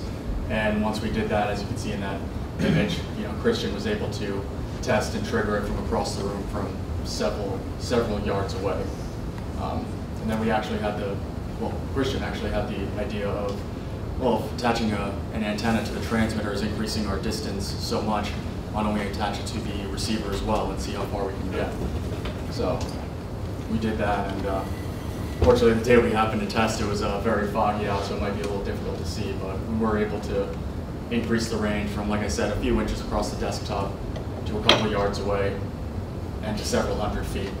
Right in that circle, again, difficult to see, that was actually Joe and I standing down the hill there. So yeah, we were able to transmit for several hundred feet before a loss of signal. Obviously demonstrating that in here would be a bit impractical. So we opted to simply cut the signal as part of the implementation would be. Alright, so the size was an important factor to make the device portable and ultimately wearable. So we decided to switch the Arduino Uno microcontroller to the Pro Mini, which is a lot smaller in size compared to the Arduino Uno. Yeah, as you can see there, the benefits of the Pro Mini. It's extremely compact. It carries all the same programmability as an Arduino-based Uno. It's lightweight, and ideally we could move the platform from a 5-volt power supply to 3.3-volt power supply, which would be ideal for a portable application like a wristband that we were suggesting here. And it's just a simple size comparison from the initial boards used compared to the Pro Mini. It's obviously substantially smaller. And then that's just another size comparison of the actual circuits that we tested with initially to the final circuit that's sitting in front of you, just not including the breadboard on there. Again, it's noticeably smaller, noticeably more compact, lightweight, much more easy to manage. Just a simple bill of materials for us. What we found actually was that due to the availability of all the parts of the RF modules and the microcontrollers, it was actually fairly cheap to produce. Between the transmitter and receiver portion of the circuit alone, the total cost was about $12. So when you factor out the receiver portion, you're looking at about $6, $7 per transmitter portion, which we feel is ideal for mass marketing to schools. Because as we did do research for this product, we did find many similar products, but they're all very consumer-based. They're all meant to be sold on an individual basis. So we realized there's a niche in the market for us where we can mass market to schools and make it cheap enough so that it's a practical idea for schools to pass out to their kids during recess. So obviously, as you saw during the demonstration, the product does work, and as I mentioned earlier, it would be impractical to demonstrate the full range of the circuit within the confines of this hall because we were able to get several hundred feet away. But it does trigger an alert warning that would draw attention from the person monitoring all the children to the situation developing. And as stated earlier in the slide, time is of the essence. So the quicker you can draw attention to the issue at hand, the better it is.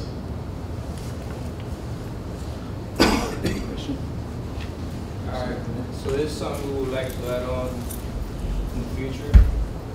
We would like to readjust the range. It's depending on where you're at. You might be in a small room, big playground, so we want to be able to adjust that. We considered implementing a comparator circuit, which we had actually learned about, thank you to Professor Balaghy in our industrial electronics class. It would have been nice to use that to adjust the overall radius for the transmitter, or the allotted radius for the transmitter, basically saying that a lower power range from the receiver would kind of tow in the transmitter circuit, so it would minimize the range of the transmitter. Obviously, we'd like to implement multiplexing later on down the line, which would allow us to actually, have many transmitters communicating with a single receiving circuit, which is lacking in this prototype, unfortunately. Do GPS tracking, like I said before. We want to be able to track the device whenever it goes out of bounds at all times, in real time. Geofencing.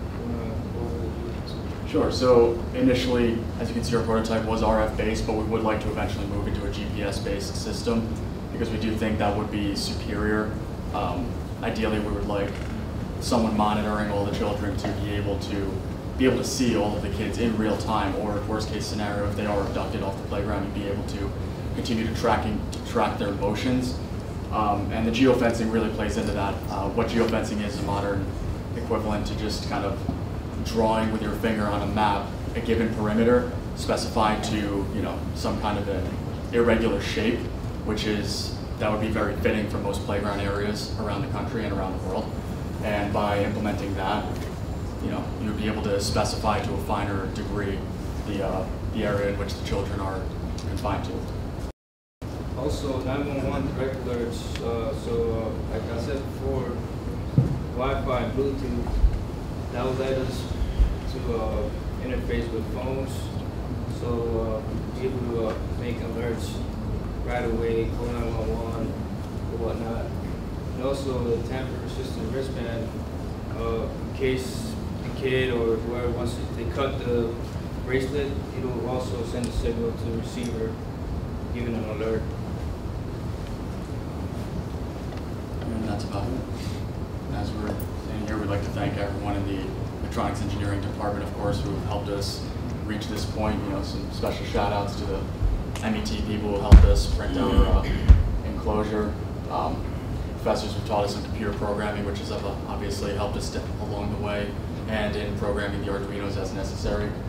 And yeah, I'd also like to thank obviously the entire administration at CCM. Far too many names to be able to list here anymore, so thank you.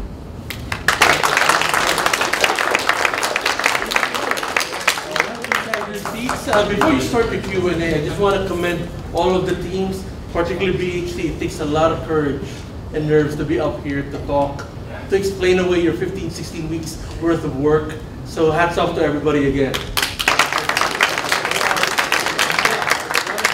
Good job, good job. All right.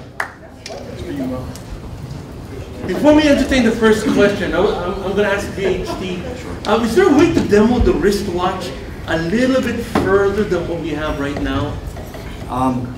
Yeah, absolutely. As I said, we just constrained the demo to something a little more practical within this short range, because especially given the hall, from end to end, clear, long lines of sight, we could go basically to the main lobby of the library out to this wall and it wouldn't trigger yet because we're still within its range. Okay. But yeah, absolutely. I mean, if we took the demo outside and went, full out, we could certainly demo the triggering for the alarm.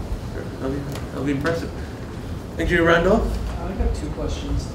Is there a way that you can have the wristwatch display what child is missing in terms of the database, so you can avoid having to round up all the kids in the recess playroom and find out who's missing? Well, that's also something we want to implement in the future. Having each teacher have a little display screen on their watch.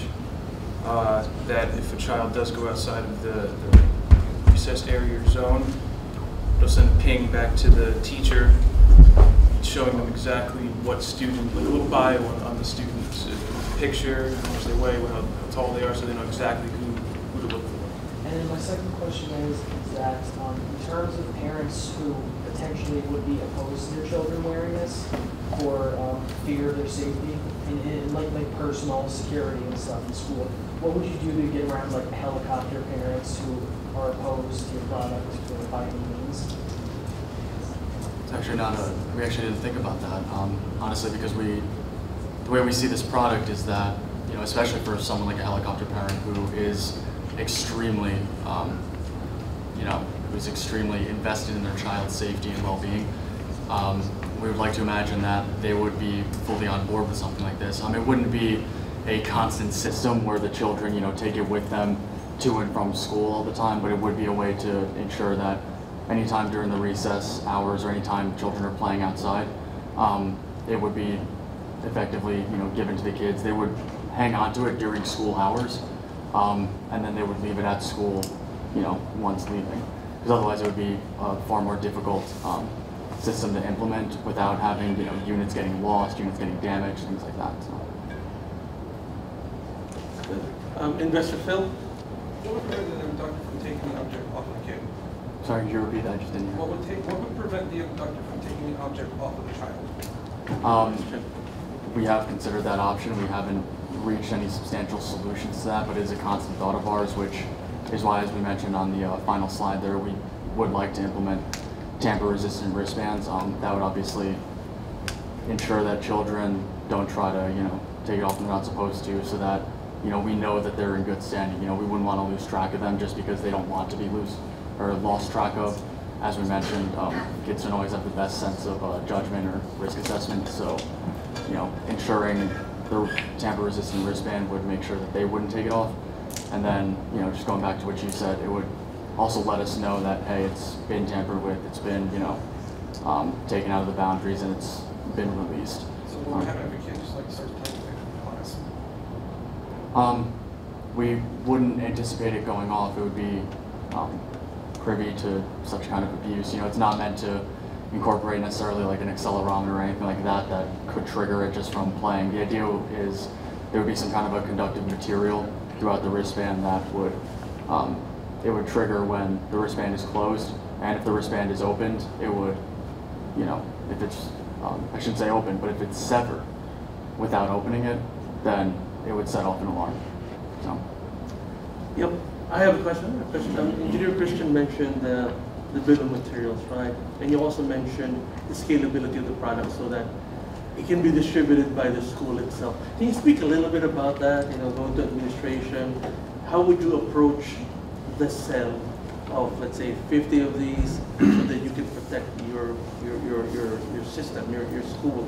Speak a little bit to that bulk type of sale, the bulk type of commissioning of the wristwatch. I think Joe can speak to that. He was our head of marketing. I think that's a distinct advantage, because it's inexpensive and you distribute to all the kids. Joe, Engineer Joe? It's pretty cheap. Like we said, it's $12, and I feel like if the school sent home a letter saying, each parent put a little money towards this product, I feel like that's be a good incentive for them to do it. And to keep their child safe, throw an extra $1 for it. I feel like and it's reusable and hopefully reprogrammable as well. This Arduino based course. Yeah. Like you said, it's only $12. Like what parent would invest $12 for the kid's safety, Yeah. Right. That's additional peace of mind, especially if you put your kid in a nursery school. All right. Additional questions? Mr. Balaki? Yeah, I was a member of 911 engineering team in its early days of 911. I think at that time it was not legal for anything to automatically call 911. Has that changed from, say, the early 70s till now? Actually, wasn't it? Yeah, it did. It's like I got a watch, smartwatch I got now, if you click a button, you hold it, you call 911. It certainly could, but could it malfunction and keep calling 911 over and over and over again? I mean, you keep that was why I think municipalities made it illegal for that to be implemented. There'd definitely be a design consideration in further versions. That may just have to be a feature that doesn't exist. Yeah. Because of and there could be legal ramifications there where municipalities have. We just don't want to be bothered with automatic calls because there's too many times when something malfunctions and repeatedly calls 911. So it's going to be part of your testing, right? More funding for testing. Before we go to Engineer Jeff, Professor Berg has a question? Two points. Number I'll give you 1 point. I think you're way underselling it, okay? Because I think when kids go out on a playground, they're usually out a couple classes at a time. And usually during that time, 1 or 2 of the teachers are back for their prep time. So you're down to like 1 teacher watching the 200. multiple 3 kids, 3 to 4 classes worth of kids. So it's a lot more than maybe what you're thinking as far as 1 to 21. It's way out of that scale. That's one thing. Have you thought about the tracking of the actual child? Like how would you take the device and actually go find the kid? Well, the device, like we said, current implementation doesn't involve GPS tracking, but further versions would. It would continue to monitor the tracking. Ideally, the way that it would, monitor all the children on the playground in real time using the GPS. If a child were to leave the boundary, that of course automatically sends an alert to the person holding the monitoring box. And once they see that alert, given the GPS tracker, there's a lot more specificity there than our initial prototype with the RF. But absent the GPS, like have you a hot cold button that says when you're getting closer, getting further, or We actually hadn't considered that, but that is a great idea. And the transmission signal itself, the frequency of the transmission signal, we can find. Especially if it's out in the woods, that might be the only signal. But if it's out in the city. That's how my wife finds her keys at school. She's got this thing on it, and when you walk around the school, it's a hot cold button. That's right. Just the wave, the frequency, high frequency. Next question, Noah. Do you have any plans to market this beyond just for children at schools? Like, I know that I have an indoor cat, and if he ever got outside, I'd be really concerned that he wouldn't be able to defend himself. Yeah, we're actually planning for pets and also for older people. Sometimes they forget where they're at and stuff like that. They probably just walk off, so they might want to wear one and keep track of where they're at all times. Same with the pets. I have a dog. I would want to keep track of my dog. If he runs away, be able to get him back. Yeah. I mean, the primary inspiration was children on playgrounds, but we did consider an alternate function could be, elderly citizens in homes. Oftentimes Alzheimer's dementia sets in and you don't necessarily know where you're going, so instead of a teacher holding a monitoring box, it's an orderly of some kind or a helper. And exact same functionality, exact same concept, just, different environment. And of course we could, it could be implemented for pets, but as we did mention earlier, I think I brought it up, during the course of our research for this, we did find many similar devices that are more specific, they are more expensive, and they are meant more for a personal consumer base, a mother buying it for her child whenever they go out to the playground. And we realized, well, that exists already, so how can we, put a spin on it to make it our own and find a niche where it fits in, and that's how we figured that out. We would just, minimize the cost, still make it as practical and effective as we can, and by minimizing it to make it as cheap as possible but still functional, obviously we want to try to market it en masse. So it could be used for pets, but that wasn't the initial intention, because like I said, we want to get it to, bulk sales. Any other questions? Okay, Tom, dear Tom. Any thought about integrating it into like the current smartwatches, into an app or something? Because they all have GPS nowadays. It's like newer ones do, and they'll have Bluetooth and that kind of thing. Any thought of making like an app that goes along with it? Absolutely. And that would be for affluent kids with smartwatches. Well, see, a lot of people are getting them now. No, it is extremely common. We had considered initially in designs, I remember Joe and I had spoken about it, about whether we wanted to try to do something that would interface directly with a teacher's cell phone where they can do that, and obviously the technology already exists, or if we wanted to kind of ship out our monitor units with each bulk purchase, and obviously more kids come to the school, you can program any set of wristbands or transmitters to a given receiver module. What we actually realized during our research was, and reading reviews of various trackers, was some parents are actually turned off by the technology and by the configuration of a new device on your cell phone or application. I'm sure everyone here is familiar with someone who is just kind of scared of change, who doesn't like having to implement new technology on the phone, doesn't want to have to bother with calibrating a new functionality. So after we realized that, we thought maybe it would be a better idea if we just marketed it as something that comes with its own device, so that there's no calibration necessary. Basically works out of the box essentially, and that would attract people who, like I said, are a little more technologically deficient or afraid of it. Other questions? I have one final question. Sure. Have you explored international opportunities, countries with no Amber Alert, no 911 system? Because I think this might be a fantastic opportunity in those emerging countries. We didn't consider it, but of course, absolutely. I mean, recess areas, school playgrounds, they're not constrained to only the United States. They exist everywhere. So, of course, it can be implemented, worldwide to whoever would choose to buy it. Any other questions? Move to our final group. Thank you so much.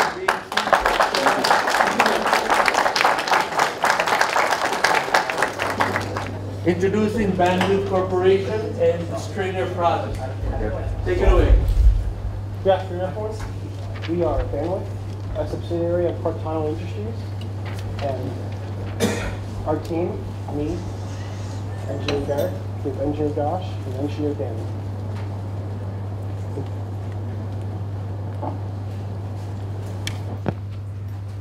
When we were looking for a problem solved, we found that one of the most problematic areas in the world are the roads we drive on. There are too many distractions while driving, from cell phones to poor signage, and we want to help bring the world back, get their focus on everything. In 2011, nearly 700 youths were killed due to factory disease by vehicles within Blackwood School District. In 2013, 67,000 crashes occurred in the work zones nationwide. One of the biggest surprises I found was that people using cell phones still had the workload effects 27 seconds after using the device. 300,000 accidents happened alone from distracted drivers, killing almost 4,000 people in 2015. So when we came to the table, we thought, how can we help solve this issue? And we thought out some things. This is one of our early sketches. We were trying to think of some early solutions. One of them is Stringer. Stringer lets municipal vehicles shoot RF signals to traffic lights, allowing traffic to flow freely, letting these vehicles get to where they need to go, decreasing response time, and helping save more lives in the process, while not causing accidents at intersections.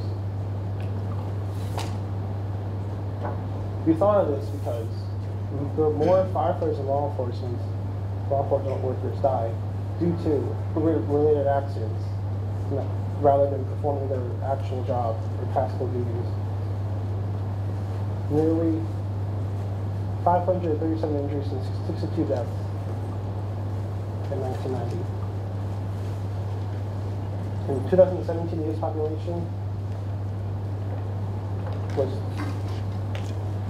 326 million compared to 249 million in 1990. With more people on the road, this is more dangerous. With more drivers and more chances for people to get accidents. In New York City, there are many traffic lights, and this is one of the great applications for this.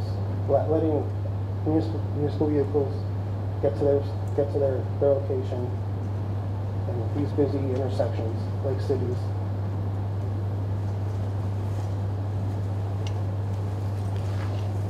The benefits of Stringer, like I said, safer intersections when turning for emergency vehicles, a quicker response time and transfer time for these vehicles, and increased public safety.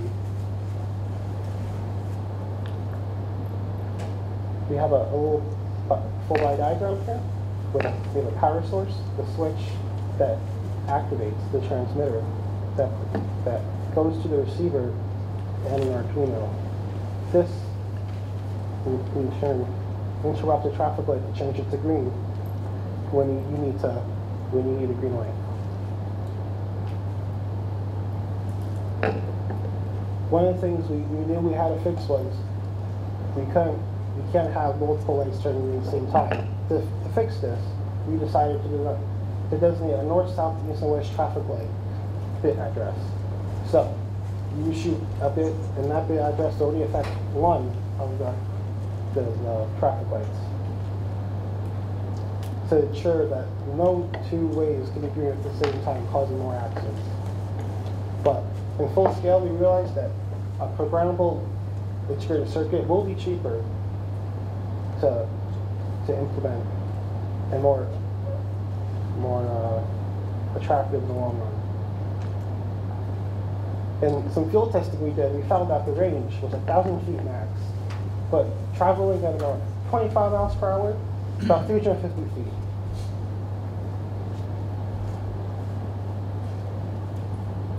This is only a limited testing, so further testing would need to happen. We also found that the receiver, when drawing, when resting, was about 5.15 milliamps, and when receiving was the same. Transmitting, the transmitter was drawing about 340 microamps when transmitting, and no draw when not transmitting at all. So this is very good for battery life in cars, and for the receiver and traffic lights. We have a little cost analysis here. List of some of the parts we used. It's going to cost around $18.40 for both the receiver and transmitter. But we know that using a PIC, we can bring these costs down even more and make this idea even more attractive to people. To implement this, we want to work with the government and put this in school zones, municipal vehicles, railroads, construction zones during the working hours, and accident-prone areas to decrease accidents on the road.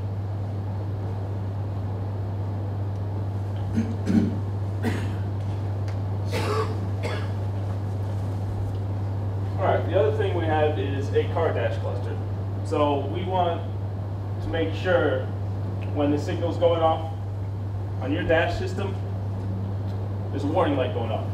So this is what we designed. It's warning signal. It will go on your dash signal right when an accident happens, or right when any warning's happening. That's going to go off. It's going to let you know it's a problem. Whenever there's a transmission and you're in that radius, that dash car cluster is going off. And as soon as you get out of that radius, it will turn off. All right. Benefits of our car dash cluster. So like we said, our goal, we want to stop distracted driving. It's the perfect way to do it. So it's going to create awareness, and any drivers, it's going to prevent accidents from occurring.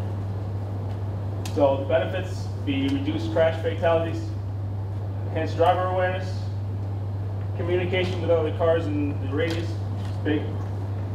Increased safety in school zones, construction zones, pedestrian areas, railroads. There's a lot of accidents within all those areas.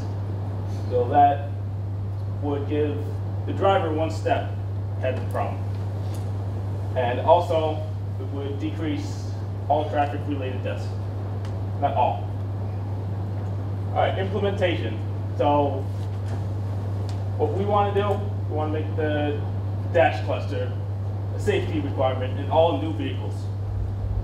So in the future, what we want to do is make sure all new cars are being manufactured with our car dash warning. So that would be it.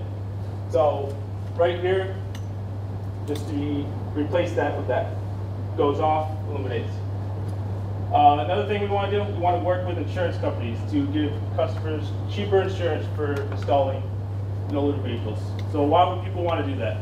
We're giving them a discount on insurance for implementing this. They're going to want to do it. They're going to feel pressure to do it. It's going to make things safer, and more people will have it. It'll prevent injuries. Oops. So, about the future. So, what we want to implement this into all traffic lights. We also want to put this in autonomous vehicles So we can have vehicle-to-vehicle connection. So all vehicles know where they are, so they know not to hit each other. Also, to have radio directional detection, and we can data log all this information to help make roads safer and drivers safer.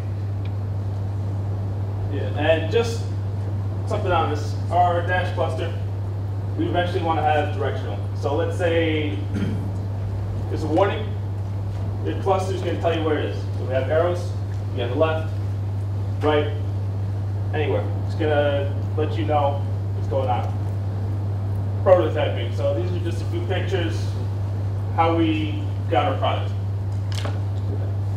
I want to do a little demo for you guys and how this product works.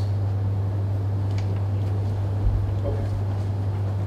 So, say you have an ambulance coming at an intersection.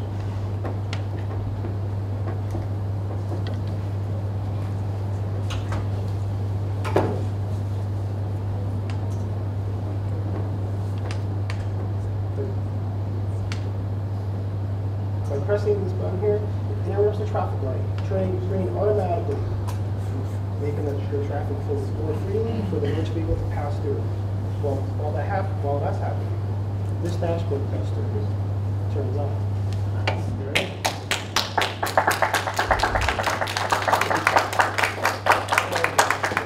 It strings the green lights and you have the dashboard. Everyone knows that there was something happening in the nearby area, just be more cautious of their driving. Wow. And turns off when they're not in turn-swinging area. This also can be applied for work trucks. If a work truck can have a transmission going out in the area of the working truck on the side of the road, the light goes on. So they're going to be more cautious of someone working on the side of the road, or even school buses, where school buses are picking up or dropping off kids. They know to be more cautious. That's a good prop, Josh. To keep kids safer. And that's it for the demonstration.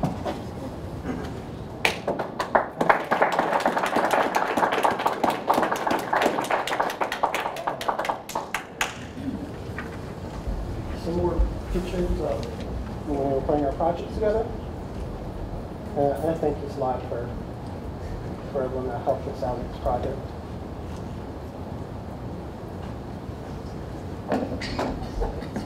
Terrific. Thank you, Bandwidth. Thank you so much. We're going to have a lot of questions for you because I'm fascinated myself. I've seen these many times, but I'm still fascinated. Have a seat for Bandwidth. Terrific demo, Danny. Terrific demo, Derek. I can already imagine possibilities here. All right, the Bandwidth. Let's start with client Phil. For the device, what's preventing it from falling into your average consumer's hands? Is there a that change the signal? What's preventing it from having multiple people just change the system at when? Currently, our design is our address is only 8 bits long, but we plan on making that a lot longer. Also, we plan on changing the bit address every 24 hours to make it harder for people to get a hold of this information and use it in a negative way. It's good. More questions for Bandwidth. The stringer system, it's a solution. They will negotiate with the government. They'll negotiate with car companies, insurance companies. This is like large scale implementation. Questions, more questions. Noah. How about people? Is there any implementation for like a person who's, say, going jogging or something, or children playing outside? Have you thought about doing anything like that? We haven't currently, but we can definitely look into something like that for pedestrians. I'm assuming that you guys are going to be using this for like emergency vehicles first and foremost, but will you plan to include such vehicles such as, say, funeral congregations, or will that have to be zoning laws that are contracted mainly by the city itself? We don't think we plan on doing that, only because we don't feel like that's actually an emergency. We argue. Because, like, see, like those things, like they come through the intersection, right? and there's like almost like no warning. You can't like tell if they're like an emergency thing or not. They're like they got no police escorts and they just come right through the lights. Like when at a light before that happens again. Let me just say something on it. So all you really need would be just, they have to transmit the signal. So let's say you want to do that, just put a transmitter through, it's going to send that warning light. It's the same thing. And before we take the next question, I'm just another comment, right? I think your value proposition is extremely strong, especially because of deaths, right? I mean, how many times have you seen, you know, a cop car or an ambulance kind of just zoom through, hoping that someone will pull to the side, but they do not. So that alone can get investment. And I think we can ask them more questions about feasibility, technology. Like for me, I have lots of technology questions for you guys. Your demo is fantastic, but how will it coexist with the existing traffic system? And so you're gonna have to answer that question. I say the demo, the idea of it, fantastic. How do you plan to have it coexist with any existing system, the traffic light system, the radio between ambulances and cop cars? Derek, Danny, Josh. We would have to talk to governments and get them to on the same page with us and be able to implement this in the traffic lights and have someone be able to watch over it so no one is misusing this technology. That's a big concern for us. And we also want to be able to implement a system where emergency vehicles will get a response back. If they were to show transmission off, to be like, okay, up ahead, now I'm good to go. So they will know that they're good to go when the traffic light's ahead. Because there is a system, and I'm sure if they open up that system to you guys, because the idea behind this, I think, is spectacular. No one has done it yet, right? A string of green lights so that you know yourself you can go, or a string of red lights so you yourself know that you can't go. Right. Question from the audience? Engineer Tom? So I know on one of the slides you had like distracted driving and that you're saying it's a problem, but the way you pitch this makes it seem like this is just for like emergency vehicles when they need to go through a light. I want to just know how your product helps with distracted driving in general, because that's one of the slides, and I don't think I would put this under distracted driving. When you're driving a car and a new light pops up on your dashboard, don't you instantly see that new light and basic attention? Well, I mean, yeah, you notice it, but you're saying like texting and driving and stuff like that. If you are texting, when you're like that pops up, that also distracts you from looking at the road ahead. Yeah. So that'd be taking you a longer time to look ahead. If you text and you notice the symbol light up on your dashboard, instantly your text coming up back to your dashboard and your eyes are almost on the road again. This symbol saying, be cautious. So now you know I have to stop.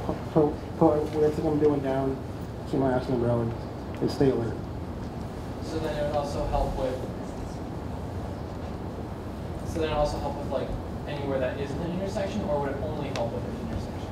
Well, we only plan on having transmitters in municipal vehicles, in working vehicles, and especially because we don't want to get the transmitter into the wrong hands. Receivers will be given to anyone that wants to receive the information. Julio, client Julio. Hey, you say you put a light in the dashboard with the red lights coming up. It's not better have a sound or instead of visual. A sound coming from a sound in the car? Yeah, like a red light ahead or something like that, like radio or something else. That would be easier because somebody's distracted. Hearing is faster than watching. We were looking into the idea, but we don't want to scare the driver and have them panic while they're driving the vehicle. That's why having a subtle hint on your dashboard gives you everything you need to know. I need to be more careful now. Jersey Microwaves, COO. Right, just a quick question. I guess a follow-up to what the engineer in the front asked. It sounds like to me, right, the receiver or the light would only go off if there was a transmitter in the vicinity, whether it's an intersection or highway or whatever, right? So pretend I was driving down Highway 80, just texting away, not paying attention. If there was no receiver nearby, I could be driving into a ditch and I wouldn't know if I was really that distracted. Well, this device isn't going to stop you from getting into a car accident. Right. It's supposed to bring more awareness to your actions while in the car. Right, but that's only if there is a signal nearby to trigger that type of thing. Right?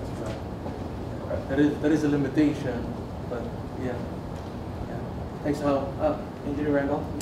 Following up on what this side of the room was saying, like I barely notice like when my engine light comes on in my car. I only like notice it like when I'm glancing down, like just when I'm like trying to play with the radio or something at a red light. Wouldn't it just be like better to have like some sort of like receiver on like the upper side of the car, or like mirror to mirror, where like people have like a general view of everything, and they can see like colored lights like going on and off to like know whether or not like there's an accident up ahead or something. I just think that would be like better. What we are doing is we are making it, the icon will blink too.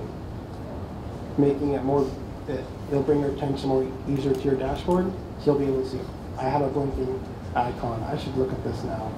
And on the sound thing of it, whenever like my brake lights go off, I just get like a small, like subtle, like ringing tone. It doesn't startle me or anything, but it does bring attention to the fact that my emergency brake light went off. So I just think like something like that would be like much better. Like you can implement a sound system without like completely spooking the driver. We should look further into this and so. Berg? Yeah, I'm going to challenge one of your assumptions. Okay. Did you do a trade to look at whether you should be turning lights green or red? Because a lot of times with emergency vehicles, the best thing for them to do is to get out of the traffic that's in front of them and get on the other lane. And so if you turn all the traffic lights red, then they can get through. If you have that green, then they're still stuck in that traffic that they're behind. So just do a trade on that to see which way you thought was the best way to do it? Well, that's exactly what happens. When a municipal vehicle is coming at an intersection, it turns green, and everything else turns red for a brief time. So they can then take a turn left or turn right, depending on where they're trying to get to. So you're saying they still have the option of going around the traffic in front of them? Even though the traffic wouldn't be, like, I'm coming down the road with a fire truck, right? Yeah. And I'm stuck behind traffic, all right? Now, if that light goes red, and all the lights go red, then no traffic's gonna come at me. I can get in the opposite lane and go right through the light without having to wait for traffic in front of me, waiting for traffic on either side, still make turns left and right. And I'm just saying, that's part of the thought process. You should do a trade on, see whether or not, what the right option is, what you should be doing. Should be turning it red or turning it green? We personally thought we should be able to turn on green so we can control when a vehicle can go. I understand what you're saying, yeah. I'm just saying there may be some counter thought to it. Yeah, I think there's more life experiences because I think they're going to negotiate with car companies also with like a car dashboard. Yeah, it could go either way, right? All depends on whether. But here's the thing as well, right? Not everybody's going to have a brand new car dashboard, brand new car also. That's why we offered we want to talk to the insurance companies so they can offer low insurance rates for people to incentivize them to have them. Sounds like an annual car dashboard alert, right? Yeah. Engineer Steve. Okay, I just have 2 points. First of all, to piggyback off what Professor Berg said, in conjunction with this point, do you have any idea on how you prepare to compete with normal state and federal legislation regarding stopping when emergency vehicles are within proximity? Because the whole premise of seeing and coming close with the emergency vehicle is to have as many drivers stop and move out of the path as soon as possible and in any way, shape possible. Because as an emergency vehicle driver, the last thing you need to do is deal with drivers that are A, driving and B, moving. It's much easier to deal with vehicles that are stopped. So is that something that went into your thought process in going with the green light idea? We actually thought that would be a negative effect because all the time I see emergency vehicles trying to stop at an intersection, trying to wait until they can get to where they need to go a left turn or a right turn or go straight. Instead of having that, making the light turn green, so there is no, they don't have to stop. They can just keep driving through the light or make a turn on the right if they need to. And my second point is, when it comes to the car dash cluster, the standard analog and individual light-based readout is becoming something of the past. More vehicles are turning to computer-based operating dash clusters, gauge readouts. Some of them don't necessarily have gauges at all. Some of the modern cars. How do you prepare to integrate your specific warning light into existing car manufacturers' programming? Because in essence, it's going from a physical light that's receiving input from a transmitter to going through the car's computer. We would definitely need to talk to car companies and be able to implement this in their software so their cars can receive the same icon and the newer models as well. Yeah, lots of great questions. Engineer Noah. Having driven ambulances before, one of the biggest issues that I've run into is that when you're driving down the road, regardless of whether there's a stop sign or a traffic light around, people kind of lose their minds when there's a big, loud, flashing vehicle behind them. And while people would, should stop, pull over to the side of the road, a lot of times they don't. And it's even gotten to the point where we'd have to get on the loudspeaker and say, please pull to the side of the road. From real life experience, right? Right. Yeah. So perhaps there's an opportunity for this product where the ambulance can be constantly sending out a signal to all cars nearby, and maybe like what other people were saying about having some sort of audio cue in the car. Maybe the car can start talking to the driver and say, ambulance behind you, please pull to the side of the road. That might be another opportunity for the system to be used, not just at intersections. Good comment. And the great thing, before I take Engineer Phil's question, the great thing about your project, guys, is it makes people really think, because you're suggesting an infrastructure, right? As Professor Berg study, like for me, traffic study, maybe Uber can help us out, maybe the municipality can help us out. I mean, you guys have raised awareness about an infrastructure and possibly a revolution, but you need many of these pieces to be talking to each other, right? So we'll keep going. Engineer Phil, question. How would it deal with traffic light syncing issues? What do you mean by that? Like when you have two intersections nearby each other, one of them flashes off, but the other one flashes on. You can see it right out here in the CCM one. When you come in off of the road next to the AMP parking lot, that used to be there. This one flashes off while the other one is on, and then vice versa. So then it repeats. Well, with our product, whichever traffic light turns green, the rest all turn red. How long will this last? How will this last? It will last as long as there'll be a timer for when the transmission is no longer being received. It will go back to normal programming, and it will go back to the normal coding that it was used before. Yeah, because there's code. I mean, there's code in the traffic system that this team, bandwidth, they have to review it. Not only that, Professor Berg, we have to review people's quote-unquote actions, their sentiments, right? I mean, Noah just mentioned it, right? What do you do? Like for me, when there's a cop behind me or there's an ambulance behind me, guess what I do? I try to speed up just to lose them. I mean, that's what I would do, right? So that or I turn. I usually just turn. Although I'm planning to go to the mall or something, I just find a different route so I don't have to deal with it. That's my behavior. So there has to be more studies done, but I think bandwidth, you guys have done a great job in raising awareness that anyone wanting to do a revolution like this, an infrastructure revolution like this, there's many moving parts. But this discussion alone could get you $500,000, and then you just hire another engineering team member and so on and so forth. More questions, 2 more questions, and we wrap up. Engineer Julio. There's a chance for the ambulance or the police force to decide if they want to ride what kind of lights they want, What was that again? If a police officer wants to choose which light he prefers, if he wants the cars to move forward, then he has a green light and all of them red. There's a chance to give the power to the police or the ambulance. They would only be able to control any light that is in the directional front view. So they won't be able to say control the one left, right, or opposite of them. I think bandwidth's getting a lot of questions because we want to coexist. We want to coexist. We want to go fast. We want to get to places, but we want to coexist with these emergency vehicles and law enforcement vehicles. Because there are deaths. I mean, I have to be out there. Crashes and deaths. And, you know, hopefully something gets to be done. But it's a lot of different moving parts, organizations. But from a technology standpoint, I think you guys are going to explore whatever it takes, right, to ascertain what the next steps are, and then collect some data, do some more studies.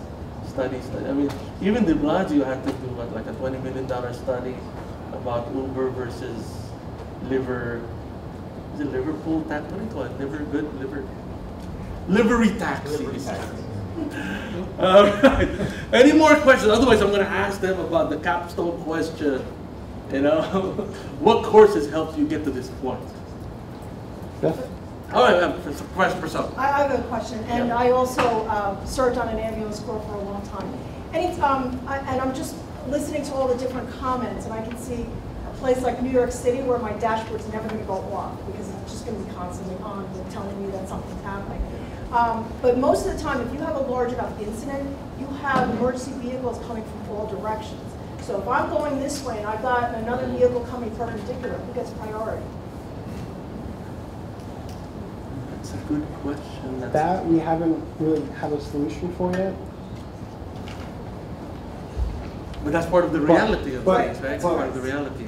How it would work right now is one vehicle in one direction would turn green, and as soon as the transmission was not being received from that traffic light, the next traffic light would say, oh, okay, and now it's my turn, so that they could go. Theoretically, but you understand that people have reaction times when they're actually looking at traffic lights. So you go through a sequence of yellow before you get to the red because there's stopping distances, there's reaction times, and you can't just flip things that fast. And when you have emergency vehicles, that's why they have the alarms. That's why they have this lights and sirens. It's supposed to tell people that you have to be aware of what's coming around you. That's right. And I think the person Purcell's point, that's why we need quote unquote education, because those system of equations, those matrices, those simulations, those algorithms, you can create a rule. I think that's the key. You know, get data and develop a rule which takes precedence. But thanks for raising that awareness. That's a reality. A reaction time of 6.16 seconds is a real thing. Plus, of course, some people have no brake pads in their cars. That's another one. Right? You hear them. You hear them each and every day. Just on like a side fun note there. And we have a guest. You know, Jersey Microwave. They do satellite RF devices as well. So ultimately, hopefully, we can all talk. You know, Professor Burke teaches Physics 112. And again, I got to do the capstone thing, as you know. That is the capstone thing. Professor Burke teaches Physics 112 from all the electrical stuff, the resistors, the capacitors, all the way to the waves. All about the waves. I think the secret sauce here is electromagnetic waves and math. I think that's where it's at. And I really love the demo, guys. I really love the demo. I thought I was in my car looking at traffic lights. It's pretty good. All right. Before we end, I'm going to ask the entire team to come up. Protect with Grab Guard. Just come on up. We're going to just have a group picture. Protect, Grab Guard. You say, okay, STI with SIM box. A big applause though for bandwidth. Thank you guys.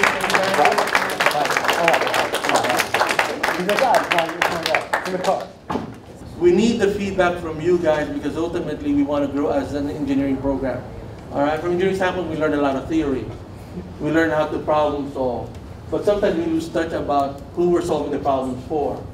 Even questions which didn't have concrete answers, I think those are still phenomenal. Even questions that had answers, but you know the answers were anecdotal instead of evidential. That's all good. This is what we're all about. And hats off to these kids, to these students, because I think you're destined for great things. For as long as you have discipline, keep on working hard, you make us proud, and make no mistake, you will mentor people in the future like this as well. All right, thank you so much for being at EEG.